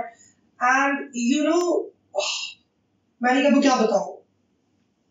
How we trans bodies work. होता क्या है हमारे साथ? हमारी ना feminization womb के अंदर होती है. There's a lot of research to prove it. तो होता ये कि हमारा brain is, although हमारा Y chromosome है, लेकिन हमारा Y chromosome fully express नहीं होता. As a result of which our brain is not used to testosterone. तो अगर आप हमारे brain में testosterone डालेंगी ना, our brain will be like WTF. ये क्या? Yeah. What? ये कहाँ से आ गया? इससे अब मैं क्या करूँ? वो ये वाली चीज होती है आपके साथ, because your brain isn't used to it, your brain isn't designed for it. आपका thalamus, आपका limbic system, उसकी feminization हो गई है माँ के पेट के अंदर ही, so we are born this way. अब उसमें आप artificially testosterone डालते हो ना, your brain, it's like putting windows in an Apple system. So yes. Your brain is jacked. And 1 महीना मजा आया, 2 महीना मजा आया, 3 महीना मजा आया, क्योंकि स्टेरॉइड का रश होता है. चौथे महीने you come crashing down, does करके. और आपको वो होता है क्योंकि no, I need the shot. तो वो आपको अप रखेगी. जब मुझे एहसास हुआ कि no, this is ruining me. This is ruining my physical health. It has, मुझे IBS हो गया. I was either constipated or I was diarrhea. उसके अलावा बीच में कुछ था ही नहीं. I was constantly stressed out. Acne शक्ने तो बाहर में क्या ना, जिल्द और हुस्न की बात आना ही नहीं चाहती. Your gut was just gone.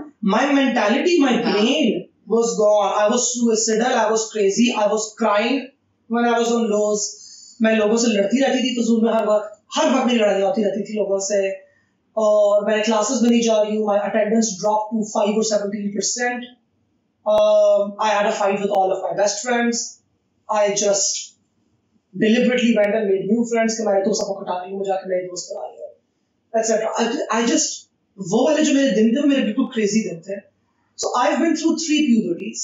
I went through my natural puberty in which there wasn't a lot of hormones. So it was nice. बाकी लोगों के ज्यादा मसले थे, मेरे इतने नहीं थे. लोग आपस में डिस्कस कर रहे थे हमारे साथ ये हो रहा है मेरे बॉयज कॉलेज में, और मैं बस परेशानी में से गुजर रही होती थी कि मेरे साथ क्यों नहीं हो रहा, इन लड़कों के साथ जो कुछ हो रहा है मेरे साथ ऐसा कुछ भी क्यों नहीं हो रहा, मैं बिल्कुल ऑपोजिट क्यों चल रही हूँ. तो मैं स्ट्रेस में से बहुत गुजरती थी because nobody was there to educate me. हमारे यहाँ तो माएं बच्चियों को पीरियड्स के बारे में नहीं बताती. नहीं, मैं तो फिर एक खुद सा बच्चा हूँ, मुझे क्या बताना है किसी ने आकर. दूसरी मेरी प्यूबर्टी हुई है टेस्टोस्टेरोन वाली. This was crazy. तीसरी मेरी हुई फिर पिछले साल, जब मेरा फाइनली सब कुछ सेटल होने के बाद, मेरी पूरी 2 साल की थेरेपी कंप्लीट होने के बाद, साइकोथेरेपी गाइडलाइंस फॉलो करती हूँ. मेरी एंडोक्रिनोलॉजिस्ट ने बोला कि okay मेहरब, now you ready for oestrogen. And I was like, yeah, I think I'm ready for estrogen. And then estrogen was given to me. And the first time I took estrogen on my body ke andar aayi, and I was like, relax. This is what you wanted, needed. This is what it was. This is what God made it for. What am I doing? Ye tha. So much nicer. So much better than testosterone. Because testosterone is like, utho karo. Estrogen is like पहले चाय पियेंगे, फिर pin लगाएंगे, और फिर उठेंगे आराम से ये काम करेंगे, हो जाएगा. It's so me. Yeah. It's very me. And अभी भी I'm on estrogen की इंतहाई microscopic dose. इंतहाई, because मुझे जरूरत ही नहीं है. और सिर्फ मुझे दी गई मेरे body systems को kick back करने के लिए. कि ये इसका सिस्टम है, ये सिस्टम टेस्टोस्टेरोन पर जाके यूं अफेक्ट हो गया था, अब इसको दोबारा estrogen पर डालें, स्टार्ट में हेवी डोज है, हील हो जाए ताकि वो रेगुलेशन में आए. और जब वो रेगुलेशन में गरारी चल पड़ेगी, छोटी सी maintenance dose, baby dose again making a big difference. But Mehrub, so much to talk to you about, and I think this one podcast is not enough for all that you have to share to the world, basically, not just my audience, which is very small right now. But thank you so much for taking our time and coming and being so honest and so pure with your experiences and your reactions and your ups and downs. It's going to help so. I mean, I've learned so much, and I'm sure lots of people will learn. They know how to approach you. They know that you're in their unki rasai mein ho. You're not somebody who's just sitting up there in a pedestal. And do not put Mehrub on a pedestal. Somebody who wants to be within you, between you, so that she can be part of your struggle also. And your life, just not only struggle but your happiness also. बहुत शुक्रिया. Thank you so much. Lovely, मुझे शुरू में कहना चाहिए था, vibrant dress and lovely jewelry. And yeah, just I'm so honored that you're here. Thank you so much. We will return with a new guest next in another 2 weeks, and hopefully you will be around. If you have any questions that you would like to put out there for Mehrub, if you need any kind of guidance, please let us know. If you need any advice, let us know. We will give it to her, and stay tuned. What else can I say? Khuda Hafiz.